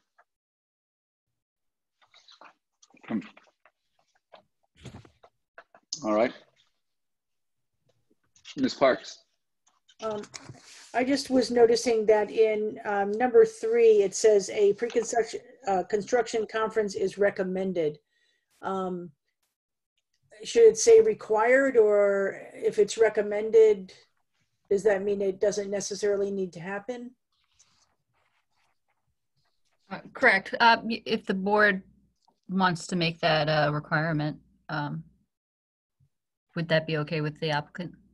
It actually appears as a requirement in item number 26. So I think you can just take it out of here altogether. So you already have it as a requirement later. All right, we'll look at that. And it is fine. We're happy to have a pre-construction conference. All right. Any other comments? Ms. Hardy. Mr. Chairman, first of all, I should have identified my address, which is 574 Station Road in Amherst. In section 5, I just would suggest at the end, at the last bullet point, the insertion of the words after total water and sewer permit fees, because the bullet point right above it says total sewer. And I just found it a little confusing because we've got the consolidation of the sewer permit fees and the water fees. So you've got total sewer, and then I think what you mean to say is that the total water and sewer permit fees are $20,635. Okay, good catch. Thank you. Ms. Brestrup. I just wanted to note that the stormwater management conditions are numbered according to Jason Skeel's letter and aren't following the other numbering of the other conditions. So just, you know, when we go back to fix this. Yes. Right now we have 2 number 1s through 14s. So yeah, we'll have to renumber these. Thank you. I just noticed that myself. Thank you. All right. We'll move to site improvements. The applicant shall comply with all local bylaws, rules, and regulations of the town of Amherst and its boards, officers, and commissions, unless expressly waived hereunder or shown on the plan of record. The project shall be constructed substantially in accordance with the plan of record. The approved plan of record may be altered as set forth below without returning to the ZBA if the building commissioner determines that the change is so minimal as to constitute a field change. Otherwise, the applicant shall apply to the ZBA under section 760 CMR 56.05 sub 11 or any successor regulation. A, insubstantial shifts in building footprint or footprint locations to avoid ledge or other subsurface issues, which shall mean movement of not more than 2 feet and provided there are no increases in setback nonconformity as already allowed hereunder. Substitution of lighting fixtures, other fixtures, equipment, and or materials having equivalent or better performance and providing the resulting substitutions shall be dark sky compliant. I think we'd want to add our typical dark sky compliant as provided in ZBA rules and regs. Additions to exterior lighting for safety, security, or operational reasons, providing that such additions shall not increase light levels at the perimeter of the project site. And I think we'd want to have the dark sky compliant requirement added there as well. Insubstantial shifts of no more than 2 feet in walkways, driveway, or parking locations for topographic ledge subsurface issues or other reasons, provided there are no increases in setback nonconformity as already allowed hereunder. Additions to landscape planting at the project site perimeter for additional visual or noise screening.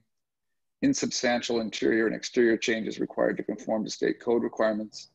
And the addition of any subsurface infiltration system or other stormwater management components and or revisions of the stormwater management system provided they are renewed and certified as provided for hereunder.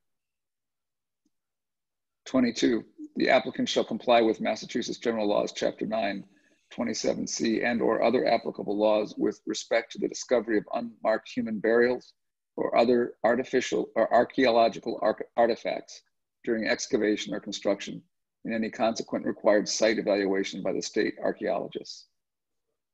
Prior to starting at 23, prior to starting any activity authorized by this comprehensive permit, the applicant shall provide the building commissioner the name, address, and business telephone number of the project manager or site supervisor who shall be responsible for all activities on the project site.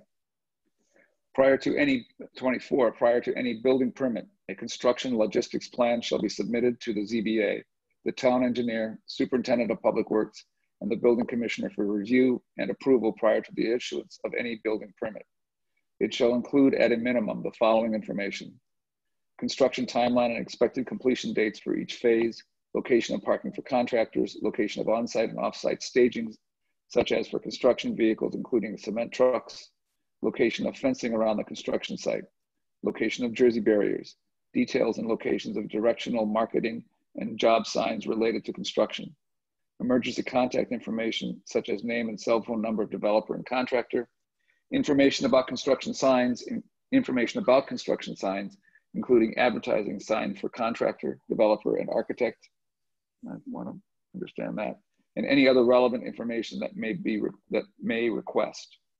I think we've got that too. 25, the construction logistics plan shall be subject to the following conditions. Construction activity shall occur only between 7 a.m. and 7 p.m. Monday through to Saturday. Parking for contractors shall be restricted to the project site. There shall be no parking or idling of construction trucks and equipment in any public right-of-way.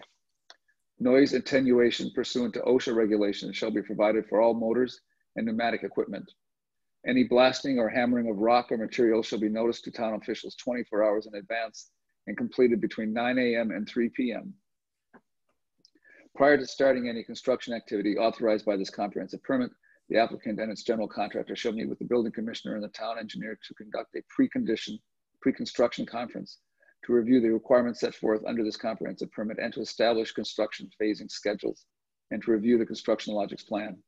Prior to the pre-construction conference, the applicant shall provide to the building commissioner the company affiliation, name, address, and business telephone number of the construction superintendent who shall have overall responsibility for construction activities on the project site. Proof that DigSafe has been notified at least 72 hours prior to the start of any site work. Proof that street signage is in place to ensure that emergency personnel can locate the site to provide emergency services, to protect and secure project site and construction personnel. At least 48-hour written notice of the start of the construction shall be provided to the building commissioner. And if any activity at the project site ceases for longer than 1 month, 48 hours written notice shall be provided to the building commissioner prior to restarting work. The applicant's 27, the applicant's engineer of record during the site development and construction phase shall visit the construction site for all necessary as-built inspections and shall provide reports to the building commissioner and the town engineer to advise the status of work, erosion control measure, and any special circumstances which may arise. Mr. Langsdale. Sorry, I don't mean to interrupt, but you have a lot to read here and there's a lot more to read. Yep. Would you like me to do some of it for you? That is a really kind offer. And the only reason we're going to read this all is because that's the only way the public has access to it right now. So that's why we're doing this. That would be great. So if I could have you read it starting at 27, that would be great. And we can read for 20 or so. That would be wonderful. Yeah, absolutely. Thank you. Okay, number 27.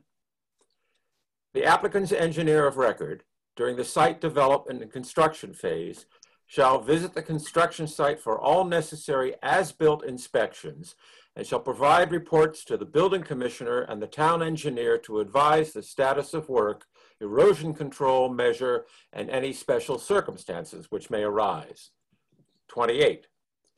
There shall be no exterior construction activity, including fueling of vehicles, on the project site before 7 a.m. or after 7 p.m., Monday through Saturday, unless a permit for extended hours is granted by the Amherst Police Department.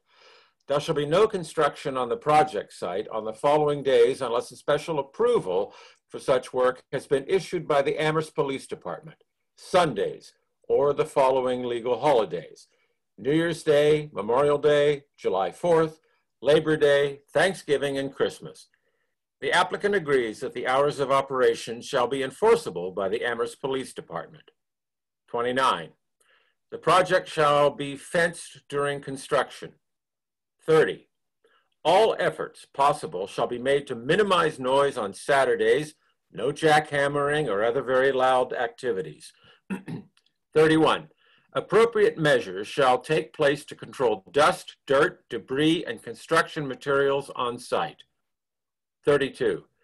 Prior to and during construction, physical barriers shall be installed to provide tree protection along the limit of the clearing line.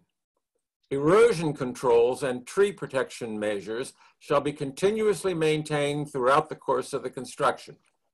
Tires shall be washed before vehicles exit the site, and rumble strips shall be installed at construction site exits. Northampton Road and adjacent streets shall be swept as needed at a minimum daily to remove sediment and debris. Other adjacent roads shall be swept as needed to remove sediment and debris. Disturbed areas shall be brought to final finished grade and stabilized permanently against erosion as soon as practicable.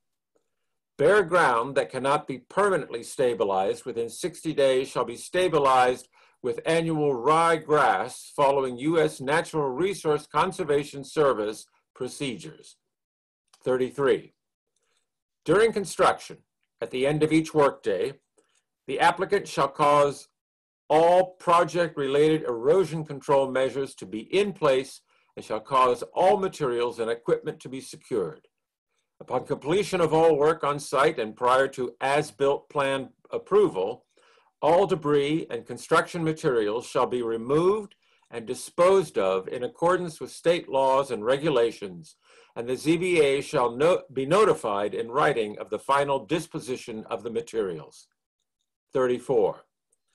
During construction, the location of any and every project-related stormwater disposal area shall be protected to prevent compaction by heavy equipment and to prevent contamination of the area with soils and material that may reduce infiltration rates for the existing soils. 35. All drainage structures affected by the development shall be protected from soil and debris contamination during construction and shall be cleaned at the end of construction. 36. No stumps or construction debris shall be buried or disposed of at the project site. 37.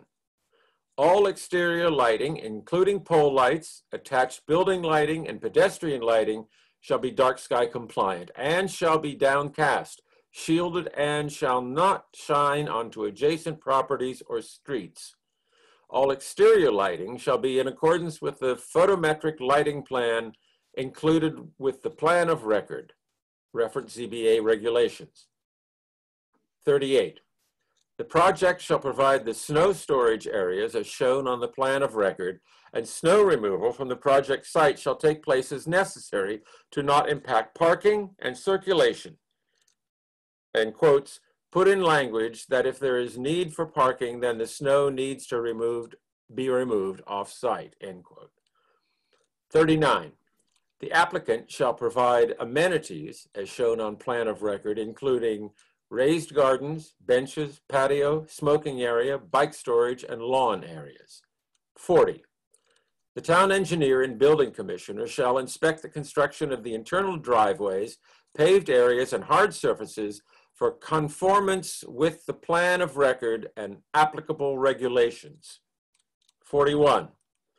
The building commissioner may impose surety requirements to guarantee completion of any required work before issuing a temporary occupancy permit, including for landscaping and or the top coat of paving and or any other required item that building commissioner determines may be provided after a temporary occupancy permit issues, and the surety provided shall be either a bond from an appropriate surety company or cash that shall be held by the treasurer pursuant to a written surety agreement, with the amount of the surety to be determined following peer review of a punch list provided by the applicant of the work to be secured, with estimated costs and with the required surety to take into account the cost to the town to do the work, prevailing wage and competitive bidding requirements,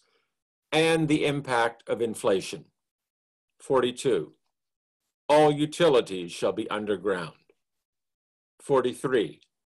The applicant shall provide as-built plans that show building locations, grades, access ways, parking areas, walkways, curbing, stormwater management facilities, lighting, and utilities to the building commissioner and the town engineer. 44. The final certificate of occupancy shall not be issued for any building or any unit until A, the final top coat of paving and hard surfaces for all driveways and access areas, walkways, has been completed. B, landscaping, as shown on the plan of record, has been installed. And C, as-built plans have been submitted to the building commissioner and town engineer by all design professionals for the site and building construction and approved by the building commissioner and town engineer. Mr. Langsdale, you have a wonderful voice. I can tell that your training, your training as an actor comes through so well. You'd make our meetings more, you should do this all the time. Okay. Make our meetings better. Are there questions regarding part C? First from the board members and then from others.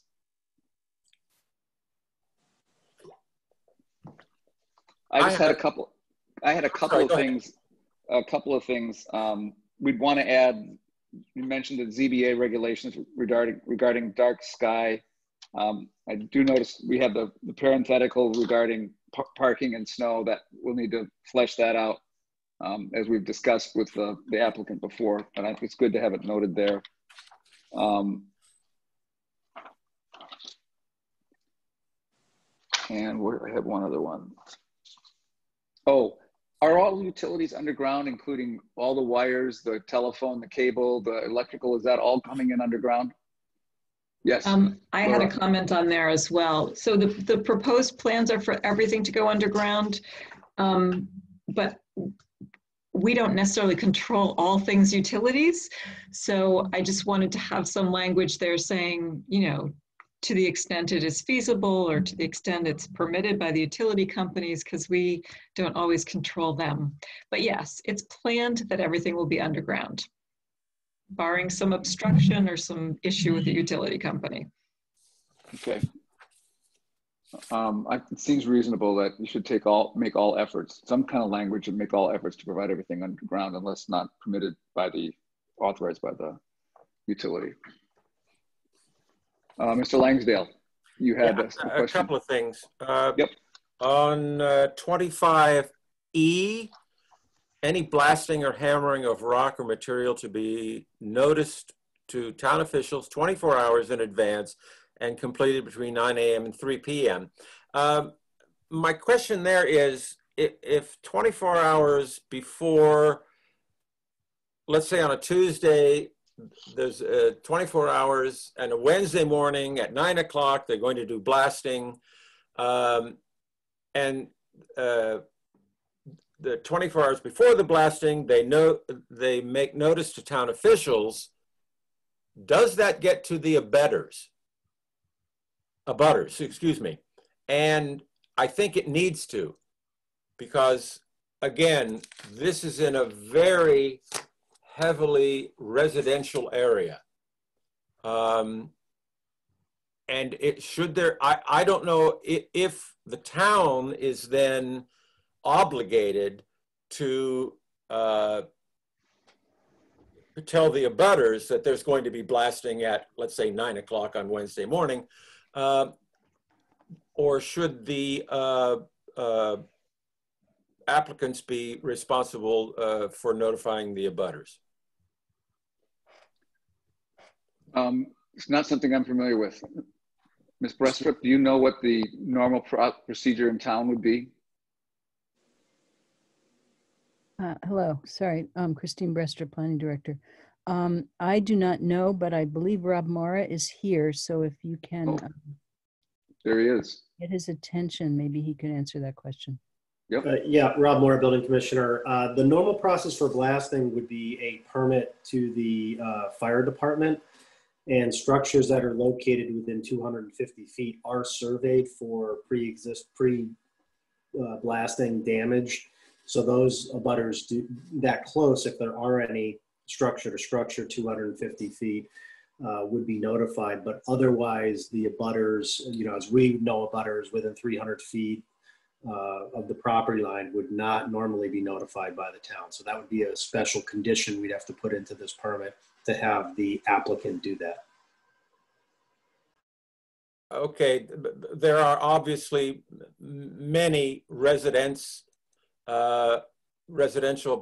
buildings within 300 feet of this site. And I think that that should definitely then be put in, that the abutters need to be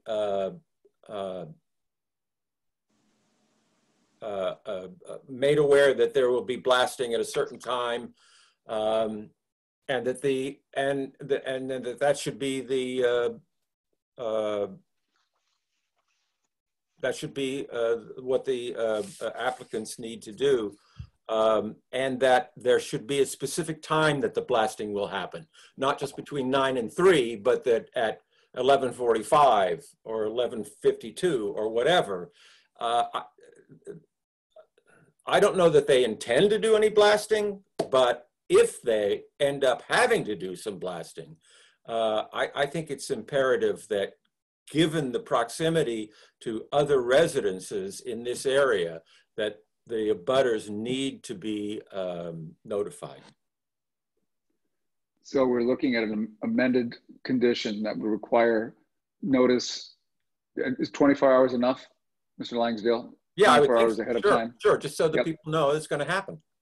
24 hours within you probably can't get it down to a minute, but with a time within an hour of the planned blasting. Yeah, exactly. Yep. And within 300 feet, is that good?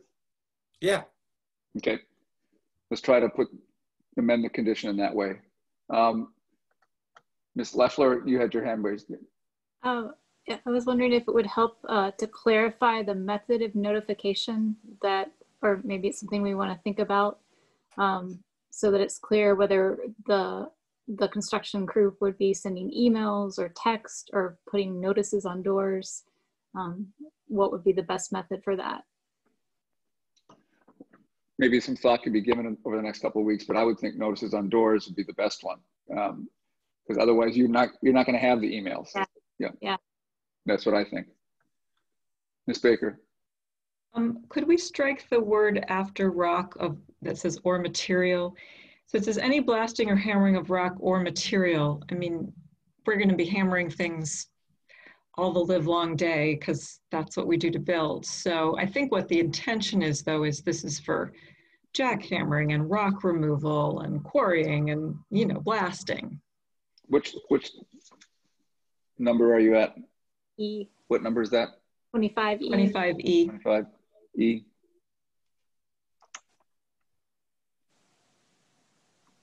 Yeah, I think I mean, jackhammering of rock is what they mean there, I think, right? Yes, the question was, could we strike the after it says rock, it says or material, which could be anything. So if we hammer anything, so we're going to do a lot of hammering of wooden items during the normal course of construction.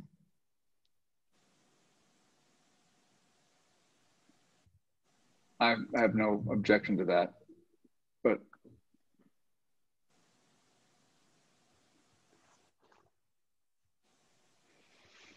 do we typically, Mr. Mora, limit or require notice for jackhammers if you're trying to break up cement or something like that? You're not asked to notice the town officials 24 hours in advance of that, are you? No, I don't think we're talking about a handheld hammer here. We're talking about hammering that is on a piece of equipment, you know, that either goes along with blasting or following it, or just a different method of removing the rock. Yeah.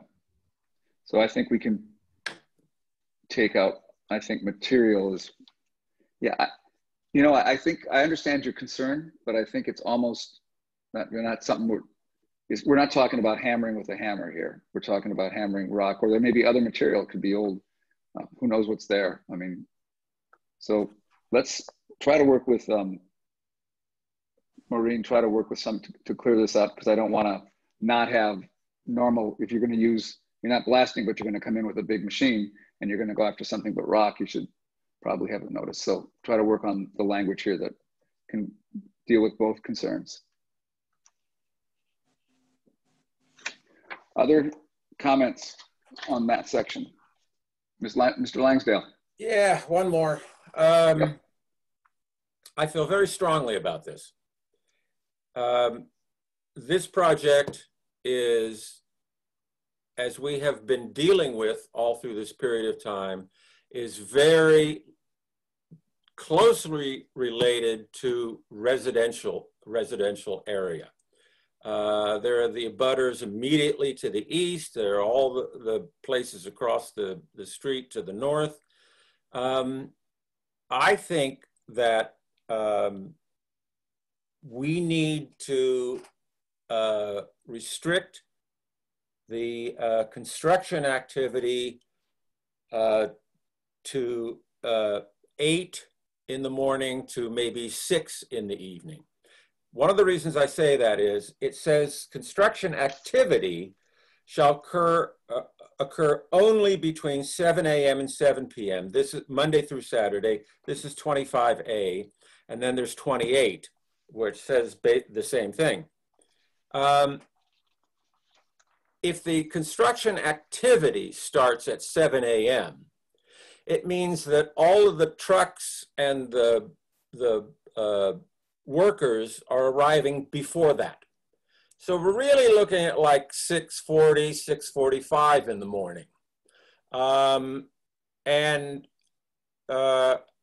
That activity is, I think, it's a construction site. It's noisy.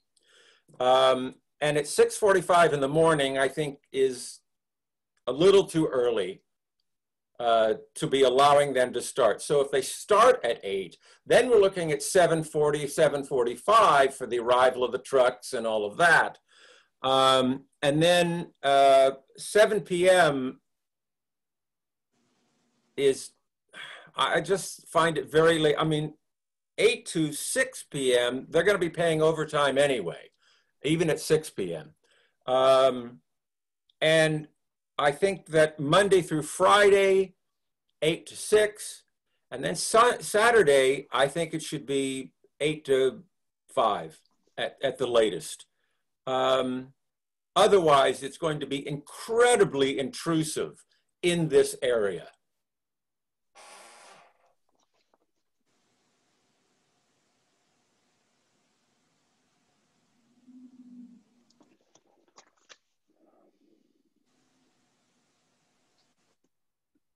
Ms. Baker.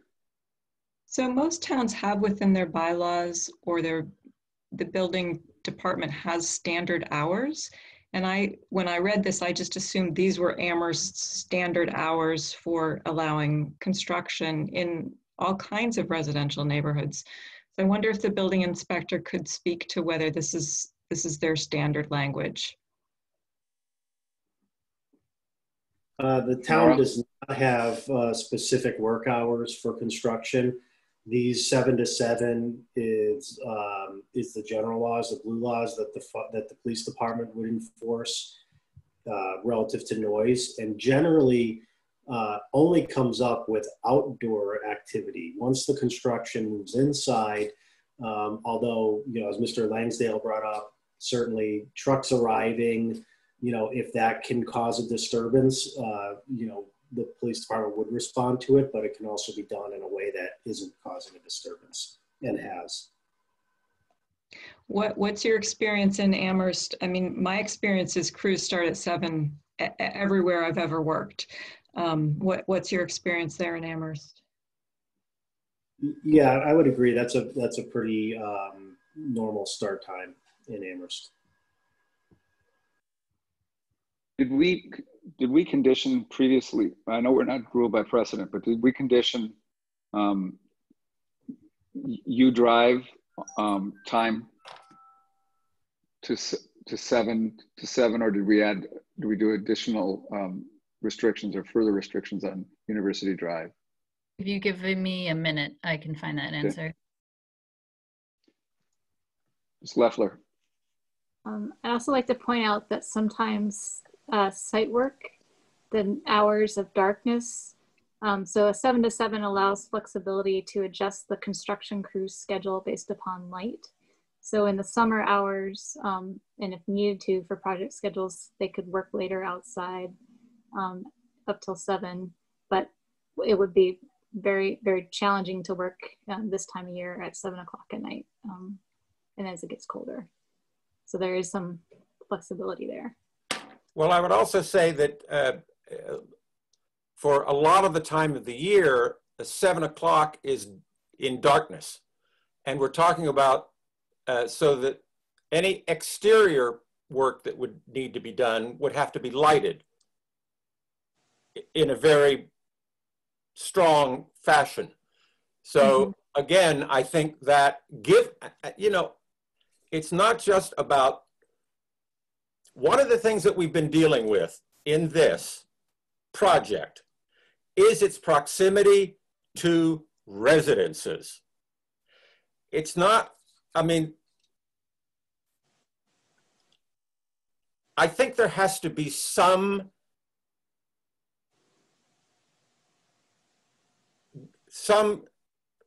as given that we are in a residential area and you're building an apartment building. You're not building a house. You're building an apartment building, which is a commercial thing, whether you're nonprofit or not.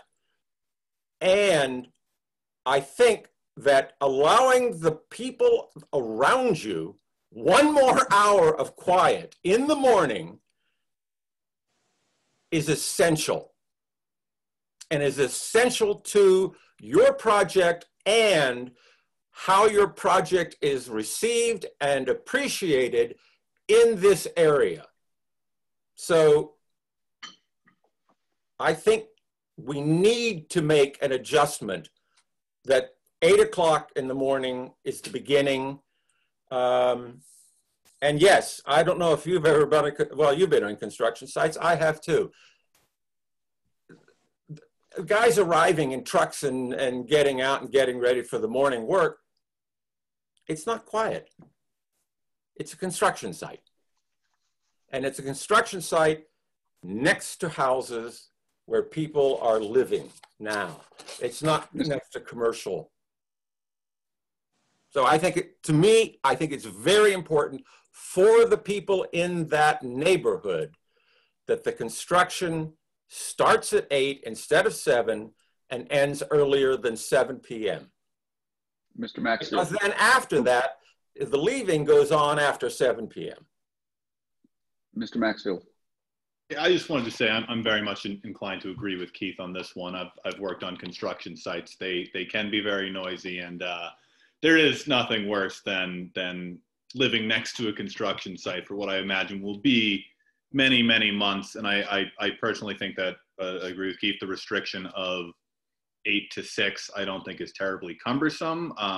If the applicant disagrees, I'd like to hear why, but currently my inclination is I think Keith is absolutely right about that. Ms. Pollock? I found the condition for the mixed use building at 1 University Drive South, which was a special permit that was granted the day before COVID hit. Yep. So the breakdown of the construction hours is 7 a.m. to 7 p.m. Monday through Saturday for interior work, 7 a.m. to 5 p.m. Monday through Saturday for exterior work. I'm sorry, would you say that again, please? Let's see here. So the overall condition of hours of construction hours is from 7 a.m. to 7 p.m. Monday through Saturday. But the breakdown is that 7 a.m. to 7 p.m. Monday through Saturday is for interior work. And 7 a.m. to 5 p.m. Monday through Saturday is for exterior work. Does that make sense? Mm-hmm. Yep. Ms. Baker. I wonder if we can have language clarifying that there can't be construction related noise, including arrivals and departures prior to 7 a.m. We definitely would be outside of the construction norm, pushing to 8 a.m. And we really struggle to get the jobs done in the timeline that we have. So whether you're building a single family house or an apartment building, noise is noise. If you're making it at 6 a.m., it's still going to disturb your neighbors. So we have worked on sites before where we were conditioned that you really couldn't be on the site. People couldn't be arriving on the site before 7 a.m. And that tried to address some of that, pre 7 a.m. noise that Mr. Langsdale is talking about.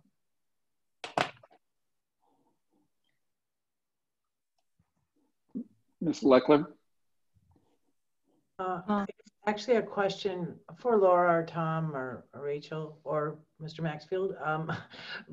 People with experience working with construction. In my experience, working with contractors, general contractor, subcontractors, when you start to limit them coming to the site at 7, it changes the entire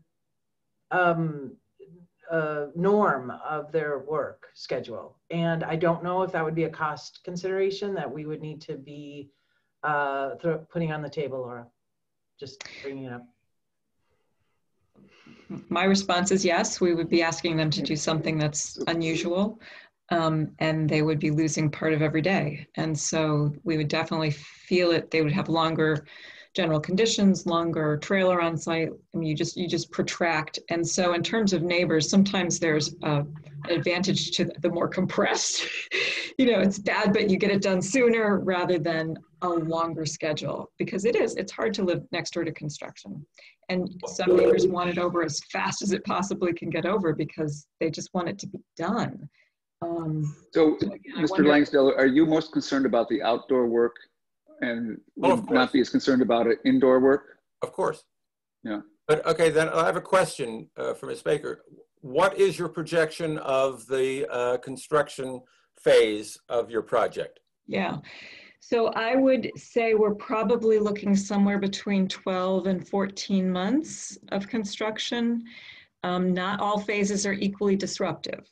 So some phases are very disruptive. Once you get the shell up and closed in and you're doing interior work, it's a whole different ballgame. So it really, it changes its character over the course of that.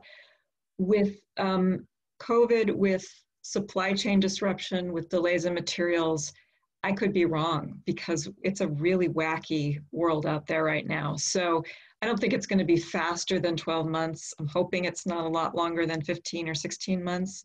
But this is a really unprecedented time to try to build. So. It seems to me that the right answer is to come up with a proposal, Mr. Langsdale, that we can vote on in 2 weeks, and then have it work with the staff to draft it, and whether that would be a differentiation between outdoor and indoor, that might be part of what we can do.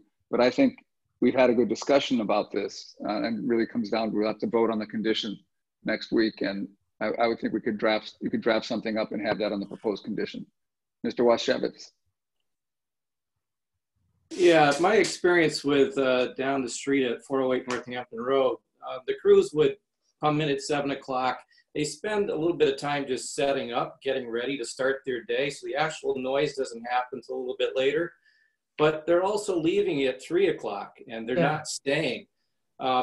That's an exception though, because there are times when the roofing crew is just doing the roofing. It's dry weather. They're going all day long as they can to get it done and get the building buttoned up. But I think if you start restricting the hours, this project could go on a lot longer than you really want it to, because you're dependent on the weather as well. So you have to work around that and give the crews some leeway. I understand the neighbors would be awakened by that. I get tree crews that stop near my house and they're taking tree limbs down at 7 o'clock in the morning. It's like, well, what's that noise? You're not used to it. But the quicker the project gets done, the quicker the overall noise goes away. So it's something to keep in mind. And we've had projects where they've had to work even later because they run into deadlines and they just can't get the project done by quitting at 6 o'clock. So it's something to consider. One last comment and then we should move on. Ms. Loeffler. I have been part of projects where there's been a restriction for deliveries. So the crew is allowed to come on site and start working. However, deliveries with big trucks that might be idling or making noise are restricted to come at a later time, an hour after work starts.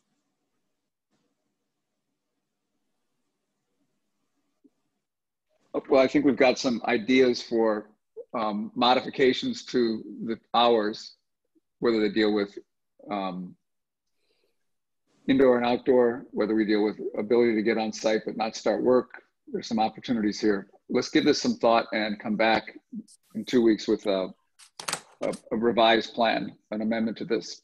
And I would encourage Mr. Langsdale to work with Ms. Pollock and Mr. Washevitz and try to get that something drafted up, okay? Okay. Great. Any other comments on that section? Yes, Ms. Baker.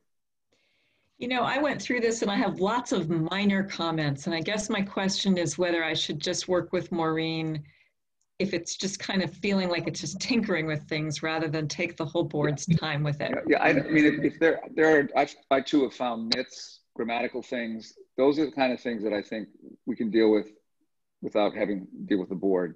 If it's substantive, if it deals with, if it's really substantive, then bring it up. But I don't want to do nits. I have lots of littles and one that I think is substantive, which is I'm wondering if we can add to section 21, which are the things that would be considered kind of small changes that wouldn't require a whole reopening of this process. And I can send Maureen this language, but I'll read it now.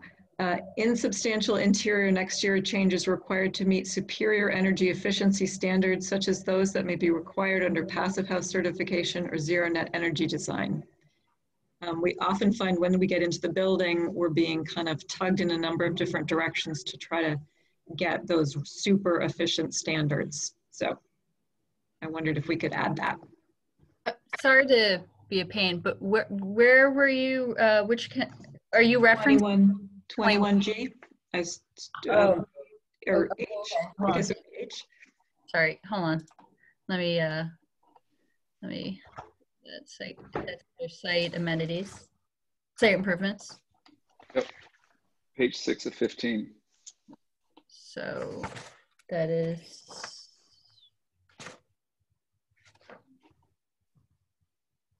Okay. Sure. Well, why don't you send me that language and I can take a look at, but of course, if the board wants to talk about that now, obviously. I don't have a lot of problem with the idea, but I don't know what that involves. So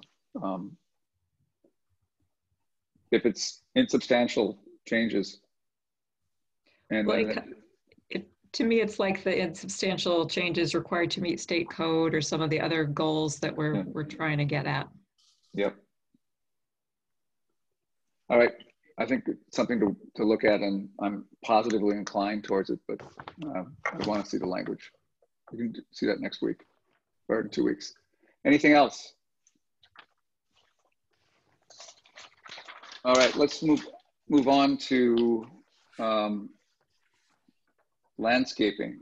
And do you want me to read? I was going to say, why don't you read this one? Okay. You read D, and then I'll start on E. Okay. Landscaping. Number 45. Landscaping shall be installed in accordance with the landscape plan included in the plan of record. 46. Landscaping shall be maintained by the applicant as shown on the plan of record and as required in this comprehensive permit, and any landscaping that does not survive shall be replaced as soon as weather conditions permit with the same or a comparable species. 47. Applicant shall make reasonable efforts to use natural herbicides and non-toxic chemicals for regularly scheduled treatment of landscaping, and advance notice and appropriate warnings to tenants and the public shall be provided regarding the application of toxic treatments to any common area used by tenants or the public. 48.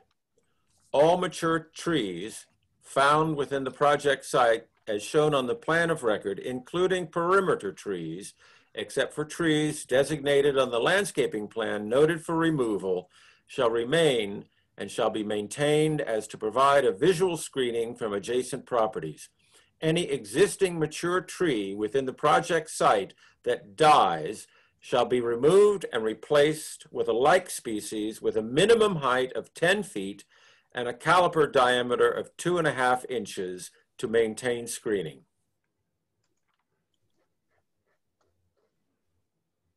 Questions, comments, suggestions on this area? Mr. Langsdale. On number 47, I thought that part of the proposal was that the kind of herbicides and non-toxic chemicals that they were going to use.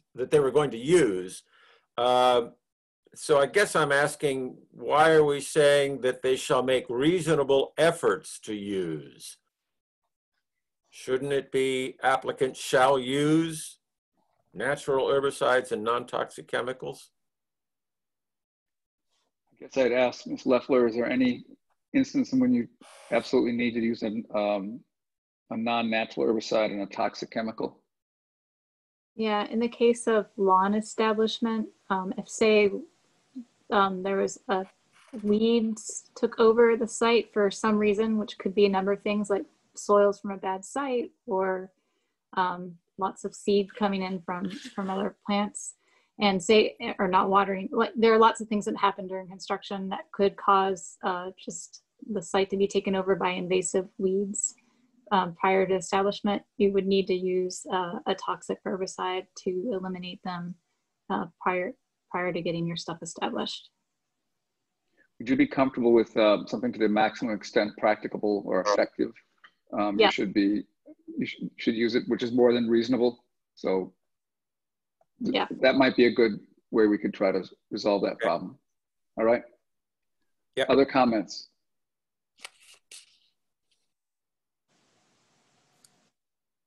Ms. Parks. How does the applicant feel about the idea of any, I'm sorry, number 48, any existing mature tree that dies will be replaced? I mean, if that apple tree dies, is the expectation that they would have to replace that? Yeah. I guess I'm thinking that that's not necessarily reasonable. If there are trees that are left there for screening purposes, I think they should be replaced, but I guess I'm thinking of the apple tree that's kind of left there for the natural beauty. Would they be responsible then to replace that? I don't know how old it is or what the lifespan of those trees is. Laura, do you? I mean, that's what it would require, a replacement of any tree that dies. Yeah, that's how I would read it. And I don't think we have any objection.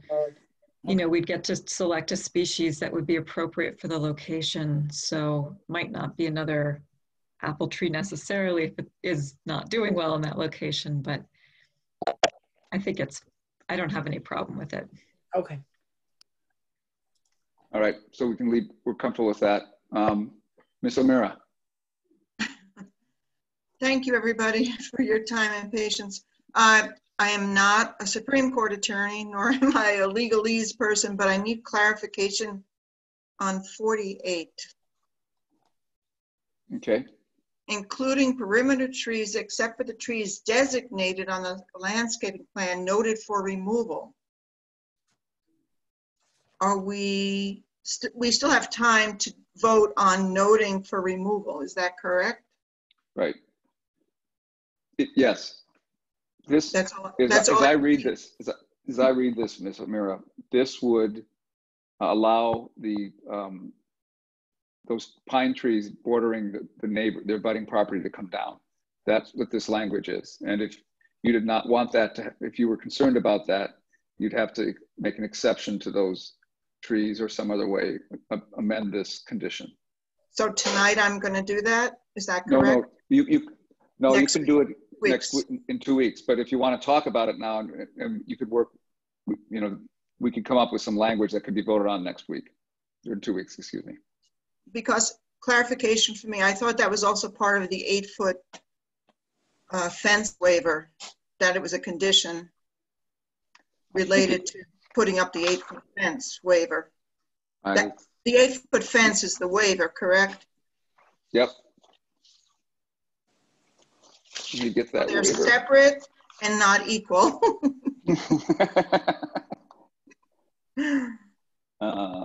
Is that called severability?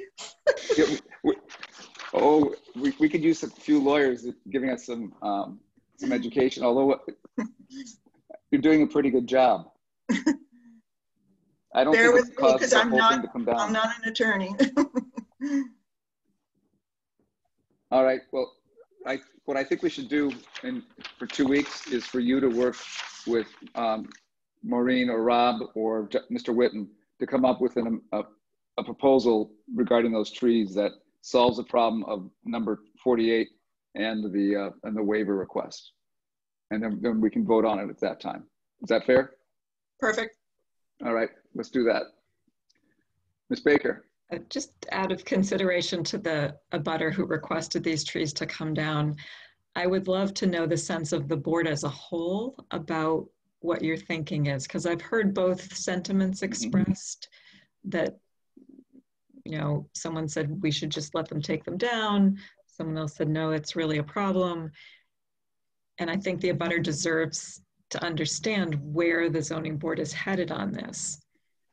Well, you know, the honest answer is that we will know in 2 weeks on that. I've heard people talk on both sides. I don't have a sense for where the board is, and people may not have made up their mind yet. But in 2 weeks, we will deal with this issue directly. And we are well aware of of the concerns and the desires of the abutter. Okay. Mr. Washevitz. Have the trees been investigated as to their health to see if they should remain standing? No, they have not. I mean, because nowadays with the drought conditions that we've been experiencing, a lot of trees are suffering, and they tend to be more of a danger than a benefit. So it might be worth having somebody take a look to get an evaluation.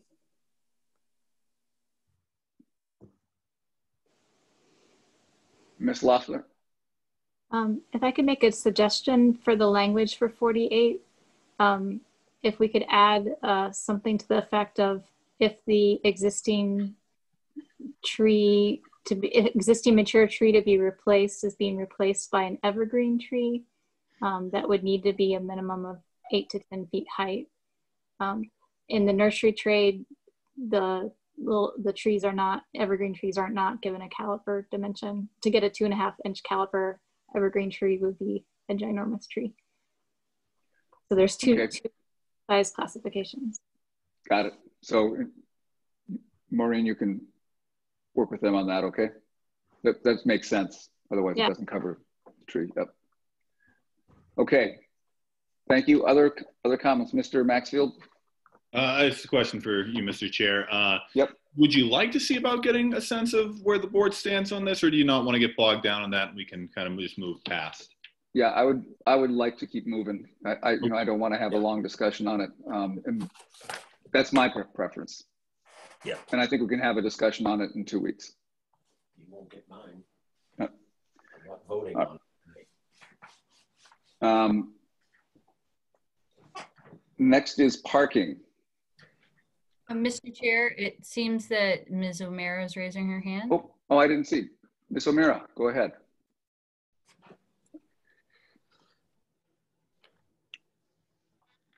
I'll drop my hand. Okay. All right. E, parking circulation. 49. The project shall include 16 parking spaces dedicated for the residential use, including 2 offices, resident service counselor, and on-site property management, with 2 of those 16 parking spaces designated as accessible, as shown on the plan of record. All accessible parking shall be designated as per the Americans with Disability Act, ADA, UFAS, and Massachusetts Architectural Board, AAB regulation, as provided in the plan of record and the management plan, which is attached here too as Exhibit X. We're gonna have to, that would have to be identified. 50, a maximum of 8 of the 16 parking spaces for the residential development may be compact car parking spaces, 8.5 feet by 20 feet, as shown on the plan of record, providing, however, that there shall be a signage to designate the compact spaces, but that signage shall be placed only on the ground for each such space, and that signage shall be maintained. Note, the board has not discussed signage for the compact spaces. The surface will be grass creep pavers marking the ground and probably not be applicable. Yeah. 51, deliveries to the building and pickup of trash shall be carried on off-street and shall not block traffic on public ways. 52, the applicant shall provide at least 1 electric bicycle charging station in the bicycle storage area, as shown on the plan of record. 53, there shall be no idling of all vehicles on the project site. There shall be no idling of any vehicles on the project site. I would have one comment. I think that the way to solve the number 50 would be to have 2 signs where you designate compact parking from here to the left and the other sign compact parking from there to the right, and just have those signs in the ground as opposed to on the ground have signs that come up that are visible by whatever, because I don't know how you do this, keep this maintained and identified otherwise. Would that work for the applicant? 2 signs to sort of bracket the compact parking spaces? Okay. I think it's better than Yep. 8 signs. Yep. Ms. Parks? Did I miss about an electric bike charging station? Was that in the original plans or the latest plans? So we proposed, yes, we proposed to put an outdoor, it's actually just an outdoor outlet. Oh, okay. In the bike storage shed. Okay. So charging station aggrandizes it, but it's a way to charge your bike that's right in the bike shed. All right, I just didn't remember that. Okay. Yeah.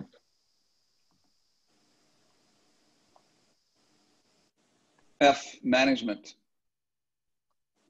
The project shall comply with all terms of the management plan as may be amended. All changes to the management plan shall require modification to this comprehensive permit. The management plan shall be recorded against the property at the Registry of Deeds. 55, the management plan addresses property management, operations, maintenance, marketing and leasing, trash and recycling, odor mitigation measures, litter control, off-street parking, bicycle storage, site lighting, signage, landscape maintenance, snow removal, stormwater management, preventative maintenance, and capital needs, security, off-street loading and unloading, noise mitigation, complaint response, overall sustainability, and the healthy operation of the project.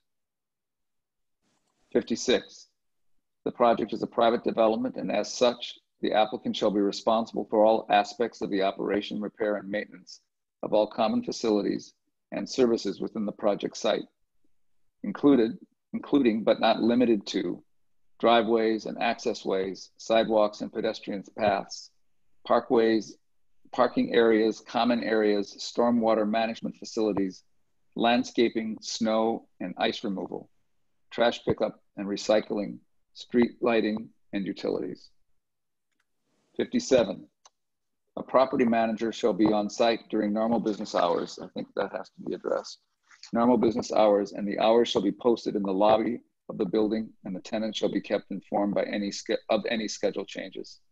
A 24-hour-a-day, 7-day-a-week emergency answering service shall also be available for tenants and complaints by the public as set forth in the management plan. The resident services counselor position shall be employed for an average of 30 hours per week. In no week shall there be less than 25 hours of employment for the resident services coordinator.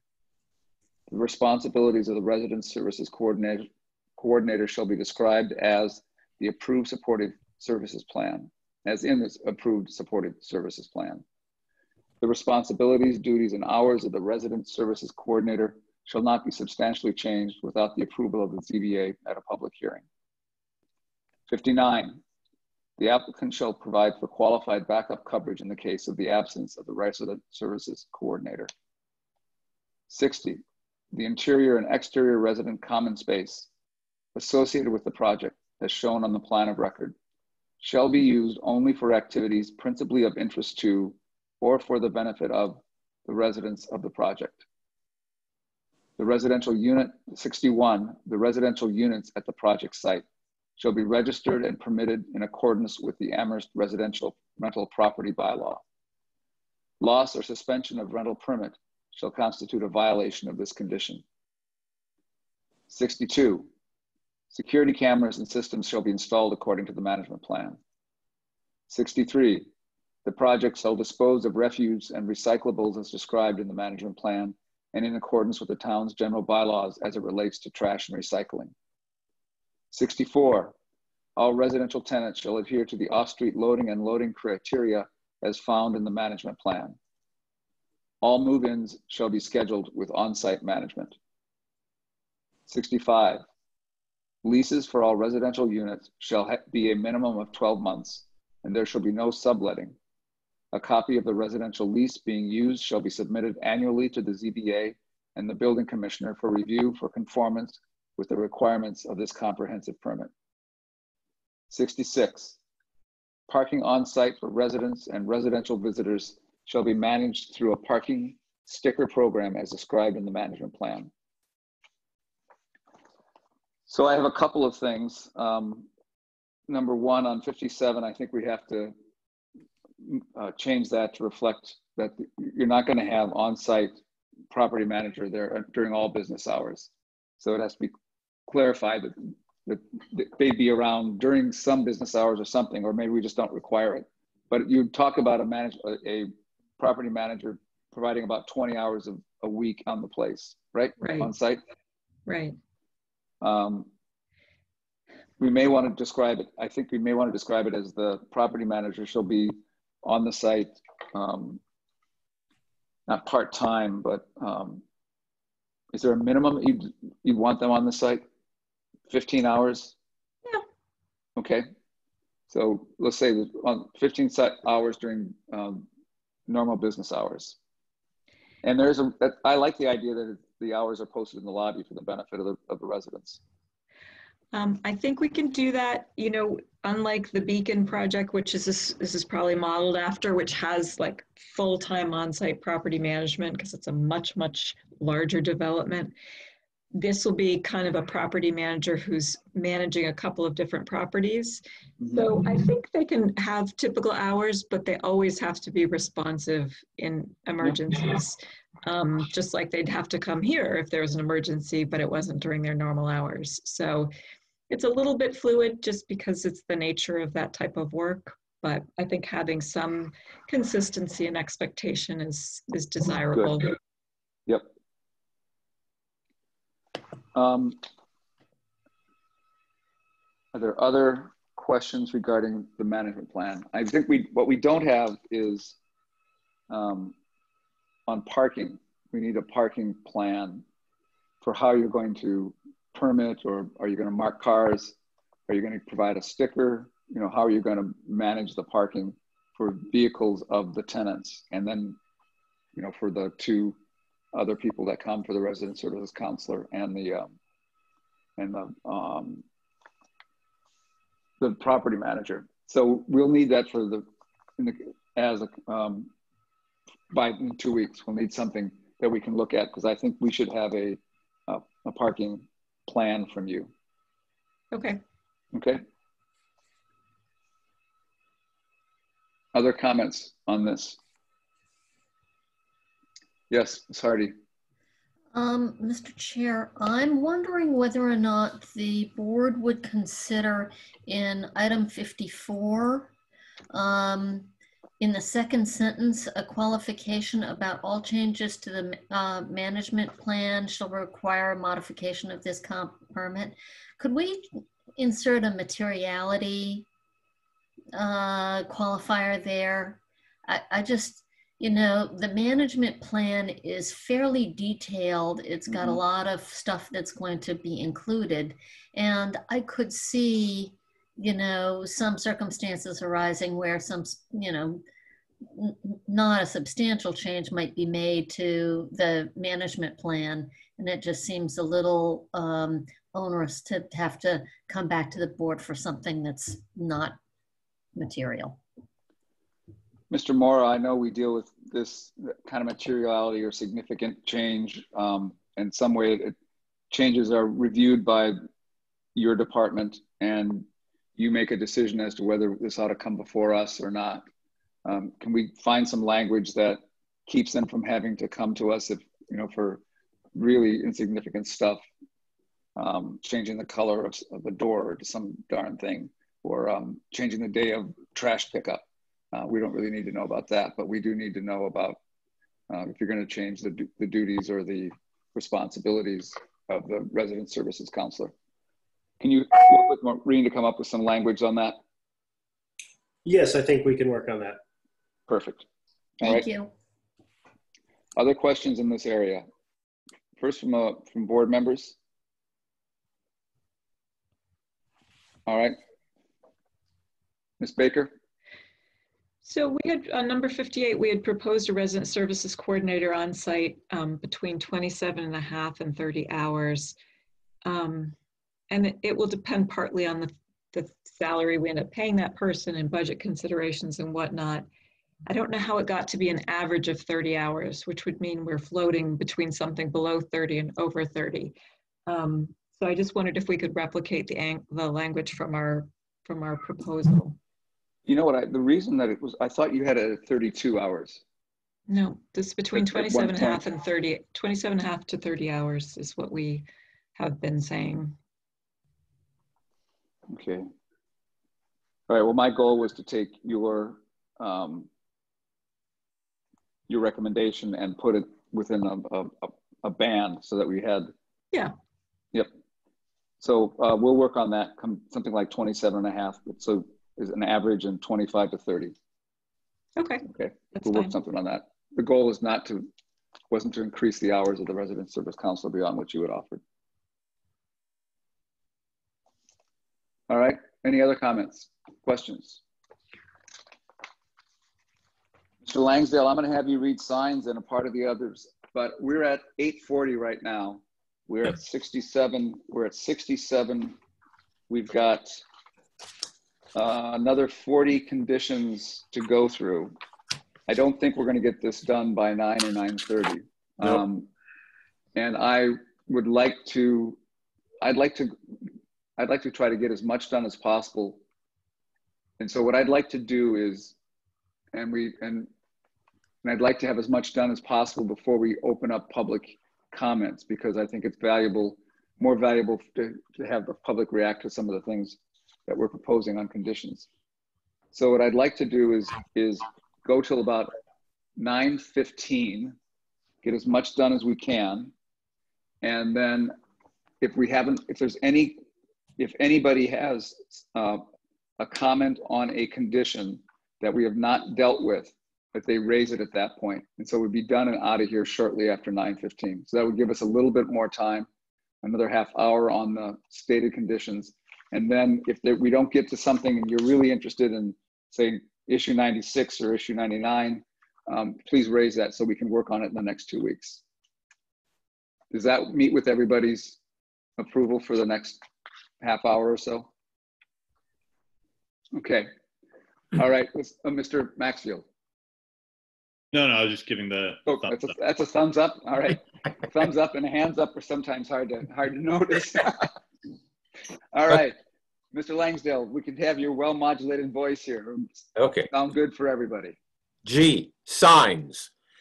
Number 67, all applicable addresses and or unit identification signs shall be of reflective material with the size and location of signs coordinated and approved by the fire department prior to installation.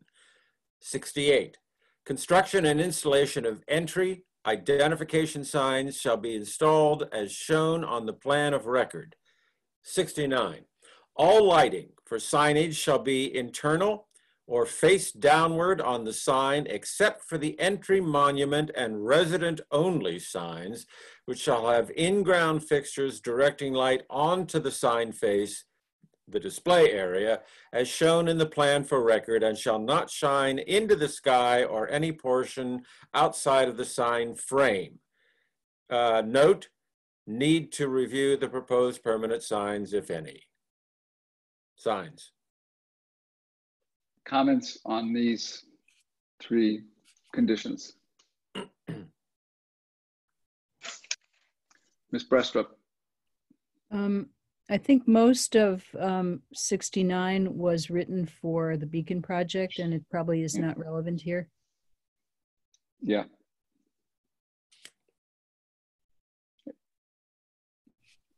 You don't have any in-ground fixtures directing light onto the sign face, do you, Ms. Baker? Okay. We're intending just a simple identifier of the street number sign. I just had a question as we keep talking about parking signs. Do we need to name those in this section also, or not? It would probably be good to move that condition here, but it's under parking, either under parking or under signs. Either way, I think we ought to have the. Yeah. Either way. We're also required to have handicapped accessibility signs. They're usually those little, metal pole sign with so wherever that needs to go, we're required by law to have those.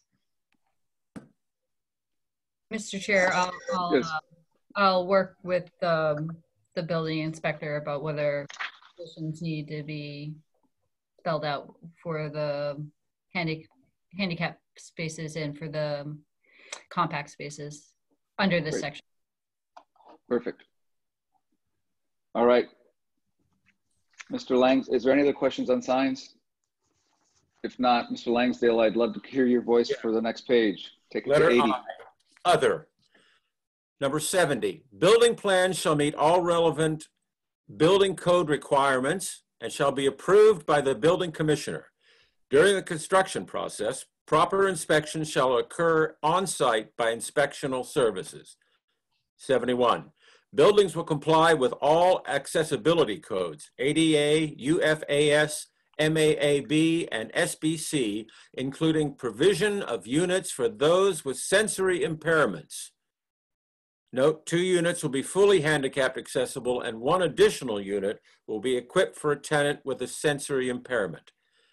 72, all residential units shall be visible for persons with mobility impairments so that the units and interior rooms can be accessed as follows, and as outlined in Appendix 1, Section C of the 2017 Qualified Allocation Plan for the Low Income Housing Tax Credit Program. A, units shall be on a route without steps from a public way. Please note that this is not the same as an accessible route as defined in 521 CMR or the ADA. B, all doors on the above route, including the unit entry door, shall be 36 inches wide, 32-inch minimum clear width. C, all unit interior doors, except closet doors, on the entry level shall be 36 inches wide, 32 inches minimum clear width. D, on the unit entry level, there should be a clear path to A, a full or half bathroom, and B, the living room and dining area of the unit. Such a full or half bathroom shall provide maneuverability clearances, including access to fixtures in accordance with either A, the Fair Housing Act Design Manual, or B, Group 1 bathrooms as defined by 521 CMR. 73, modifications proposed to the plan of record shall be submitted to the ZBA for its review and approval prior to the work taking place, except as otherwise provided. 74, unless otherwise allowed by the building commissioner, the use of low-flow plumbing fixtures in residential units and non-residential spaces will be required. 75, the entire interior of the building shall be smoke-free, non-smoking. Designated outdoor smoking area, including bench, shall be provided as shown on the plan of record. 76, mechanical equipment, trash, recycling, and other site equipment shall be screened from the public view with a continuous fence or plantings as shown on the plan of record. 77, any mechanical equipment located on any roof shall be screened and noise muffled. 78, parking shall be enforced and managed in accordance with the parking management plan. 79, the building shall be serviced by a fully operational elevator and be fully ADA compliant. 80, the building, including all confined spaces, shall have code compliant sprinklers and a fire suppression system. 81, all windows in residential units shall be operable to open and close, but no window air conditioning unit shall be allowed, as it is equipped with central air conditioning, including temperature controls in each individual apartment. 82, the project shall be served by municipal sewer and water at the applicant's sole expense in accordance with the Public Works requirements. 83, all on-site water and sewer infrastructure for the project shall be constructed and fully operational prior to the issuance of the first occupancy permit for the project. The applicant shall be responsible for all costs, including permit fees, application fees associated with this work. 84, the project shall connect to the town of Amherst water and sewer infrastructure as shown on the plan of record. All water and sewer construction and materials shall be in accordance with the town of Amherst requirements. This comprehensive permit includes the approval for the water and sewer connection permits, provided that as an administrative matter, the applicant's contractor will apply for and obtain water and sewer connection permits from the town of Amherst, which shall not be unreasonably withheld. The applicant shall present all details of any water and sewer connection to Public Works for confirmation by Public Works that all details satisfy all local connection technical requirements. Contractors shall be duly licensed and required by the town of Amherst. All such work shall be performed in accordance with current engineering and construction standards. The applicant shall be responsible for all costs, including permit fees, applications fees, which are associated with this work. 85. The project includes demolition of the existing structure as shown on the demolition plan included in the plan of record. This comprehensive permit includes the approval for the local demolition permits. Contractors shall be duly licensed as required by the town of Amherst. All such work shall be performed in accordance with current engineering and construction standards. 86. The applicant shall work with the fire department to provide Knox box access to the building. 87. Inspectional services shall have the responsibility for assigning address and unit numbers. 88. Public Works shall have the responsibility of reviewing and issuing any excavation permits, and the permits shall not be unreasonably withheld. 89. The applicant shall present the details for any and all proposed fuel storage to the fire department and obtain its local approval, which shall not be unreasonably withheld. 90. The town, by and through the ZBA or its designee, shall have continuing jurisdiction over the project to ensure compliance with the terms and conditions of this decision. Thank you. So under I, it seems to me that 72D needs to be tailored to this actual project. This looks like it's contemplates units that have dining, living rooms, half baths and full baths. I just think it can probably be tailored to an SRO going forward.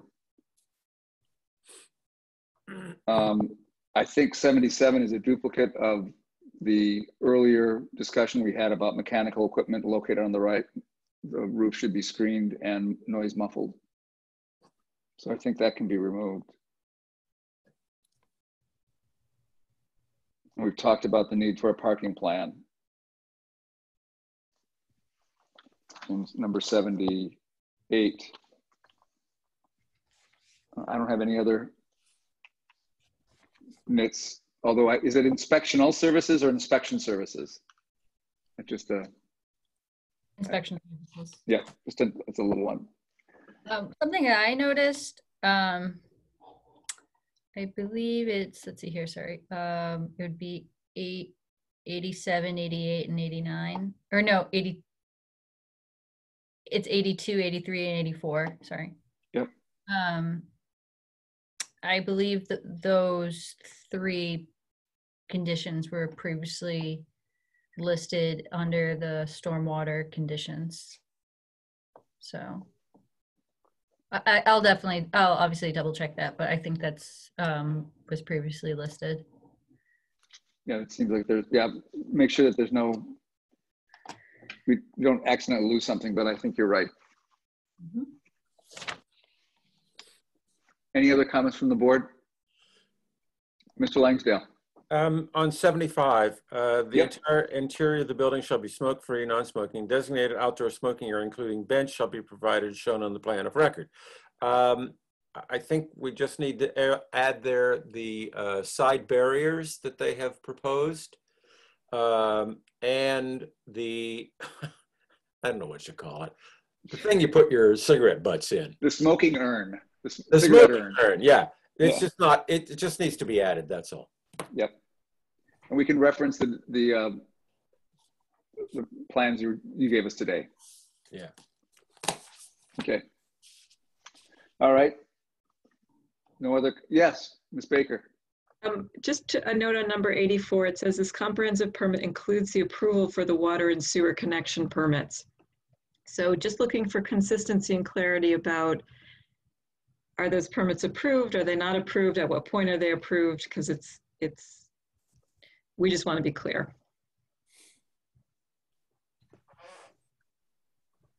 Are you saying that there's a structural problem in this, or is it just that it's not clear?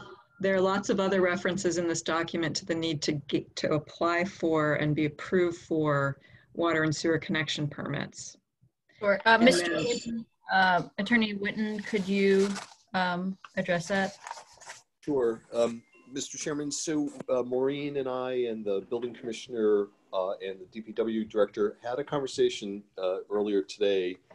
And I think our takeaway, our recommendation is that the board approve the access to town water and town sewer, and that the permits themselves and fees associated with the permits be issued and controlled by the Department of Public Works.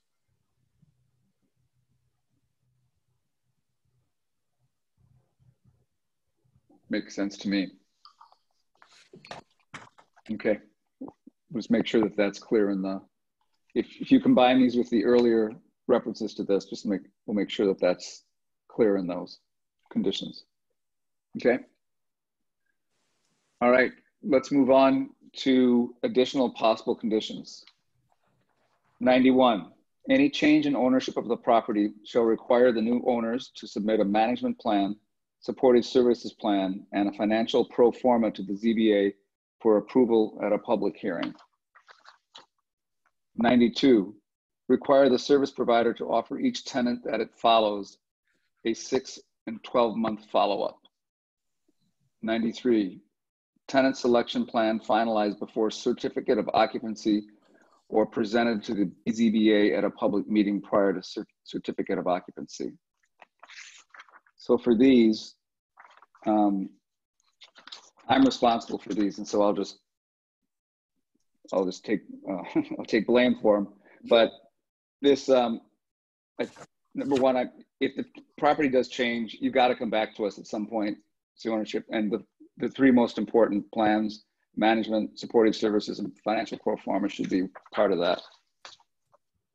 The follow-up is that in your services plan, you talk about you ideally like to have a 6 to 12 month follow-up to somebody who's being provided services. Nobody wants to require that services be provided for people who don't want it, but just to the offering of those services so that we have in your mind that that you or the service provider offers 6 or 12 month follow-up. That's the goal there. Maybe it could be stated differently. Yes, Ms. Baker. So to clarify, we're talking about folks who are moving from a homeless situation into housing. Correct. Yep. And that there would be this stabilization period. So it won't apply necessarily to all of the tenants in the property. No. So we can work on just tightening it up a little bit, the definitions. The goal is just for that previously homeless population. Okay. And the goal is to offer, not to mandate. Right. Who were you just talking to? And 93. Oh, really? I'm not sure that I think we should see the tenant selection plan. I don't know when that comes up, but I would like to see that at the ZBA before building certificate of occupancy is offered. Sure.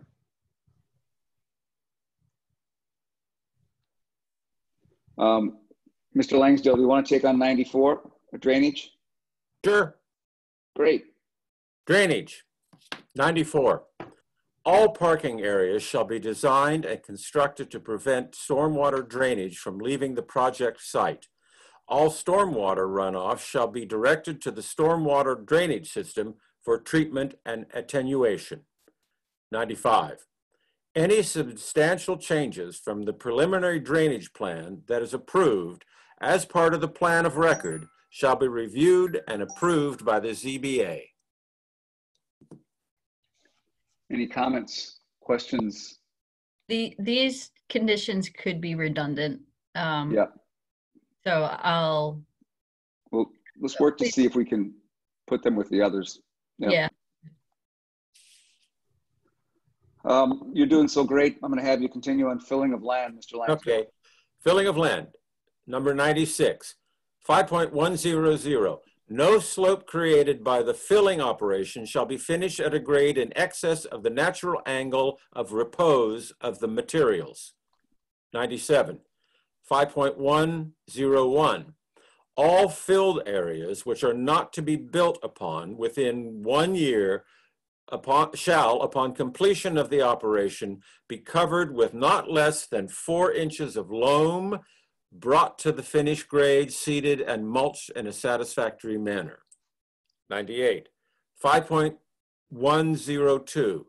No permit for the filling of land shall be issued if such filling will 1, endanger public health or safety, 2, constitute a nuisance, 3, result in detriment to the normal use of the adjacent property, 4, cause significant erosion or sedimentation due to improper drainage design or management, or 5, result in traffic hazards in residential areas or excessive congestion or physical damage on public ways. Number 99, 5.103. In granting a permit for such an accessory use, special permit granting authority may impose reasonable requirements on grading, seeding, and planting, barriers needed for public safety, control of erosion and drainage, and other appropriate aspects of the use. 100. 5.104. The special permit granting authority may require a suitable performance bond or other security adequate to ensure satisfactory compliance with provisions of this section. 101. If the applicant proposes to substantial changes are proposed to the cut fill analysis, the applicant shall return to the board for review and approval at a public meeting.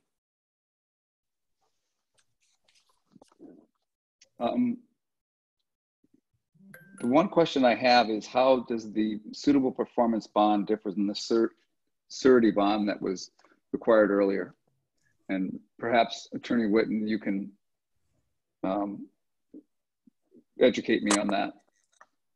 So I'm not sure, Mr. Chairman, how the board has done this in the past, and I don't know the history of that language. The difference typically is a surety bond is to guarantee or provide coverage if the developer causes a problem on a public road or underground utilities or something like that.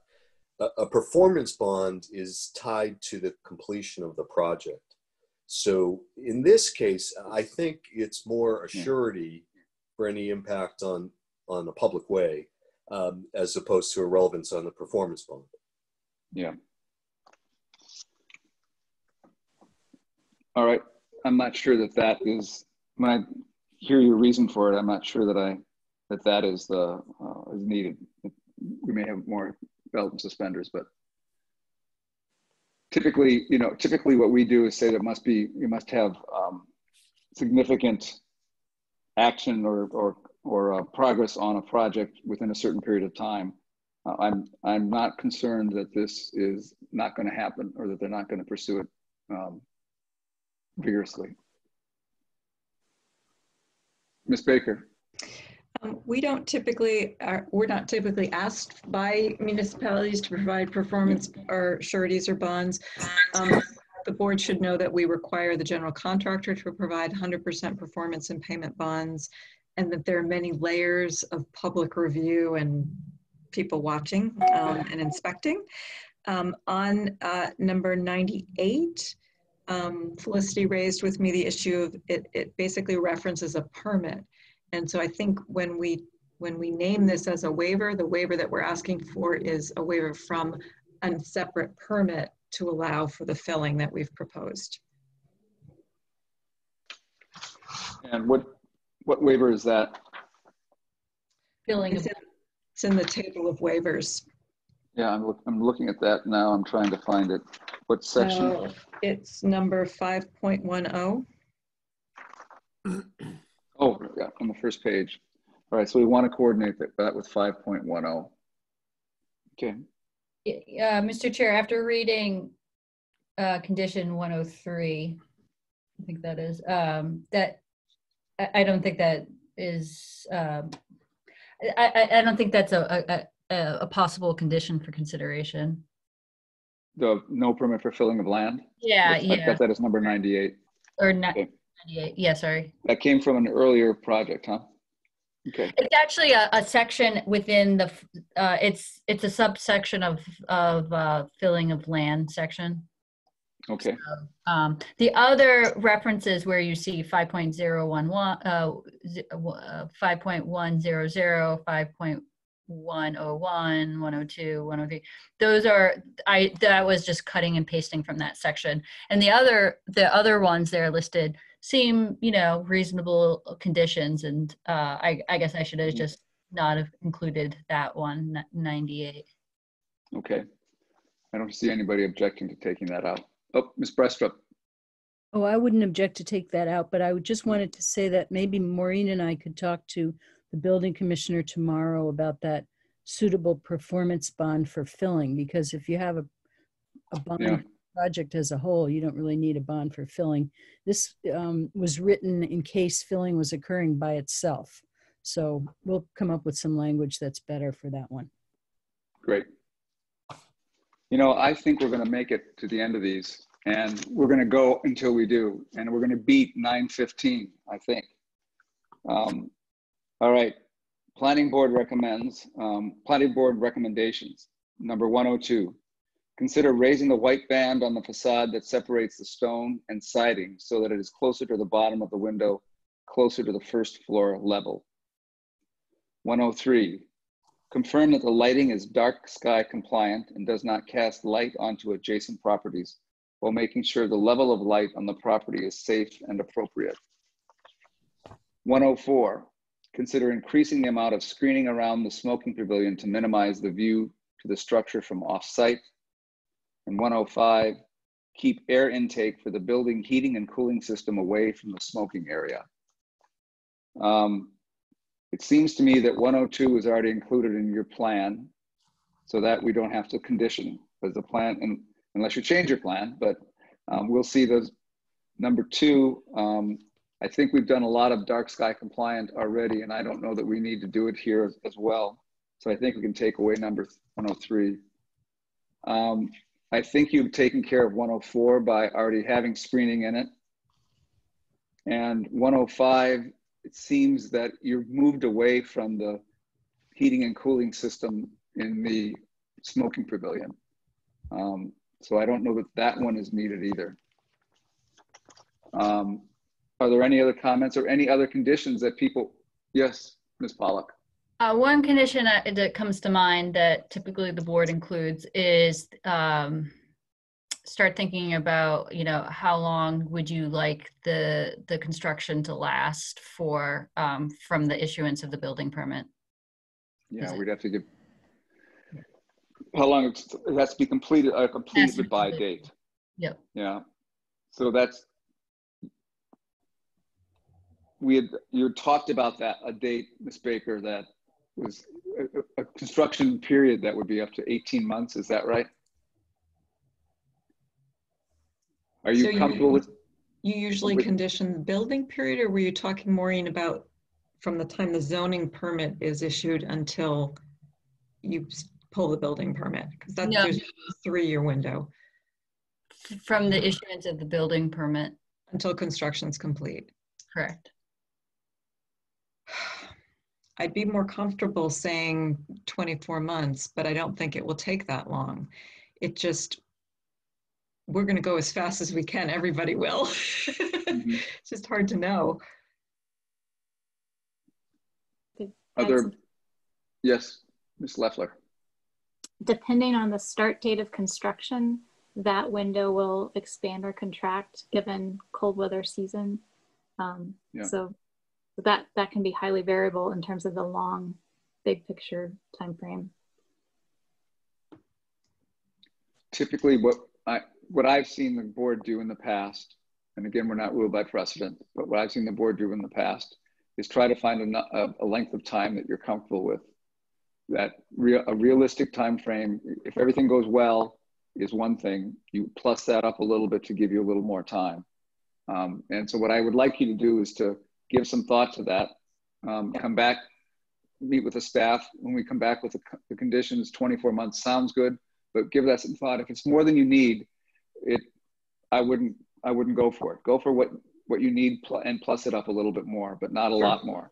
Yeah. Because we don't want to raise the specter of this being out there as a construction, an active construction site for longer than it is for the neighbors and for everybody else. So you have to balance that. Yep.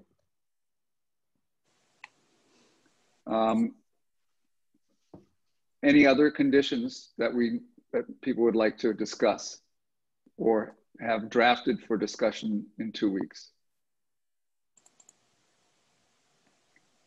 I noticed one thing is that you are going to provide another set of plans that we'll be able to reference. Will that be ready in 2 weeks? Yes, it should be. So we wanted to just really package together all the original plans with any revised plans, with any supplements. We've given a lot of kind of detailed drawings during the PowerPoints. So to bundle it all together so it's all in one place, that's our goal. And the other reason is that we need to be able to reference sheets and specific drawings with their numbers, their dates, the modifications to write the decision. And I would prefer that we have all that before the board and not have it later after the decision is written, and have it now so we have everything, that we're making every decision all at once. Yep. Okay.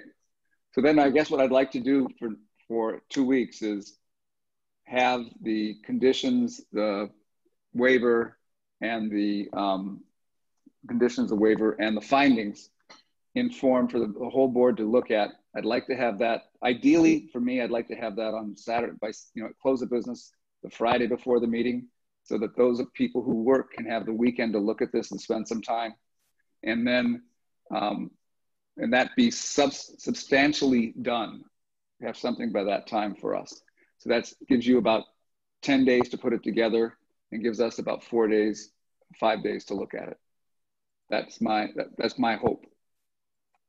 Is that possible?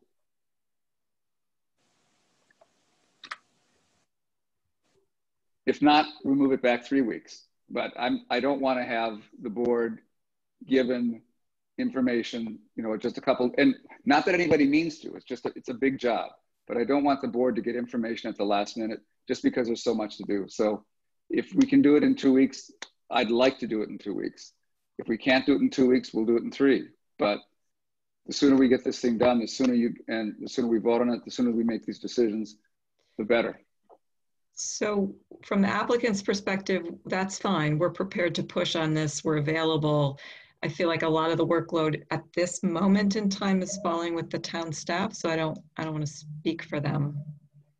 We'd love to come back in 2 weeks, as opposed to Maureen 3. and Christine, you think we can do it in 2 weeks? Yeah, I think that's a reasonable deadline, 2 weeks opposed to 1 week. So I'm looking at a calendar in front of me. So today's date is the 15th. So staff can, AKA me, can submit everything would be the updated waiver request and possible conditions and findings by October the 30th. October the 23rd, sorry, which is Friday. We should also involve John Whitten and Rob Mora in that decision. So if they have a problem with that, they should let us know. No, I'd be happy to comply, Mr. Chairman. And if I could, Mr. Chairman, Maureen, let's talk and we can move it as quickly as possible. I don't think that's a problem at all. Good. Mr. Mora, how about you and Mr. Oskevich? Can you think we can get it done by then? No problem with us. Great. I love it. It is 9:14 and we did it. So that's great. All right. So that's the plan. We will meet again in 2 weeks.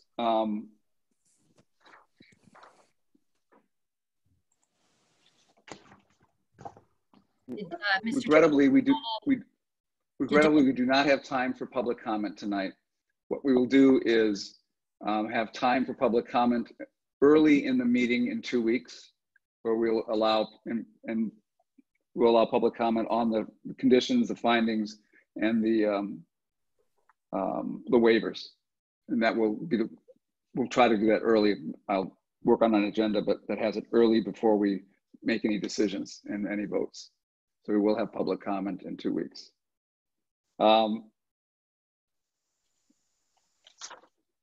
Will that meeting be at 6 or 6:30? I think, Ms. O'Meara, can you do 6? 6 o'clock. All right, it's going to be at 6. If there are no other questions, yes, Mr. Maxfield. I was going to say, are we sold on 6? Because I know 6:30 works better for me. I typically have a Board of Licensing Commission from starting at 5 and we'll go till a little after 6. And okay, well, that's a good point to take. And Mr. Langsdale. I also, I'll be working that day. I also would prefer 6:30. Okay, that means we go to 9:30. No, we'll try to, we just have to be a little faster. All right, so we'll do it 6:30 in 2 weeks. So I move that we continue the public hearing on this matter until October 29th at 6:30. Is that the right date, Maureen? Yep, I think so. Thursday, October 29th. Yep. At 6:30. Is there a second? Second. Is there any discussion? If none, the vote occurs on the motion. And this is a roll call vote. Mr. Judge, I vote aye. Mr. Langsdale? Aye. Ms. O'Meara? Aye. Mrs. Parks? Aye. Mr. Maxfield? Aye. Motion is passes, vote is unanimous. The next order of business is general public comments on matters not before the board tonight. I see we have one attendee and I don't see any hands raised. Give it just a second. All right, there seems to be no member of the public that wishes to speak on a motion on matters not speak on matters that are not before the board tonight. That being said, the last order of business is to adjourn until October 29th. Do I have a motion that we adjourn this meeting? Yes. Is there a second? Second. Is there any discussion on the motion to adjourn? I guess there never is discussion on it. Actually, there should never be discussion on the motion to adjourn. It's a non-discussable motion. Roll call. This is a roll call vote. I vote aye. Mr. Langsdale? Aye. Ms. O'Meara? Aye. Ms. Parks? Aye. Mr. Maxfield? Aye. Thank you all. Motion carries. It's unanimous. Thank you all for the hard work for the long time and for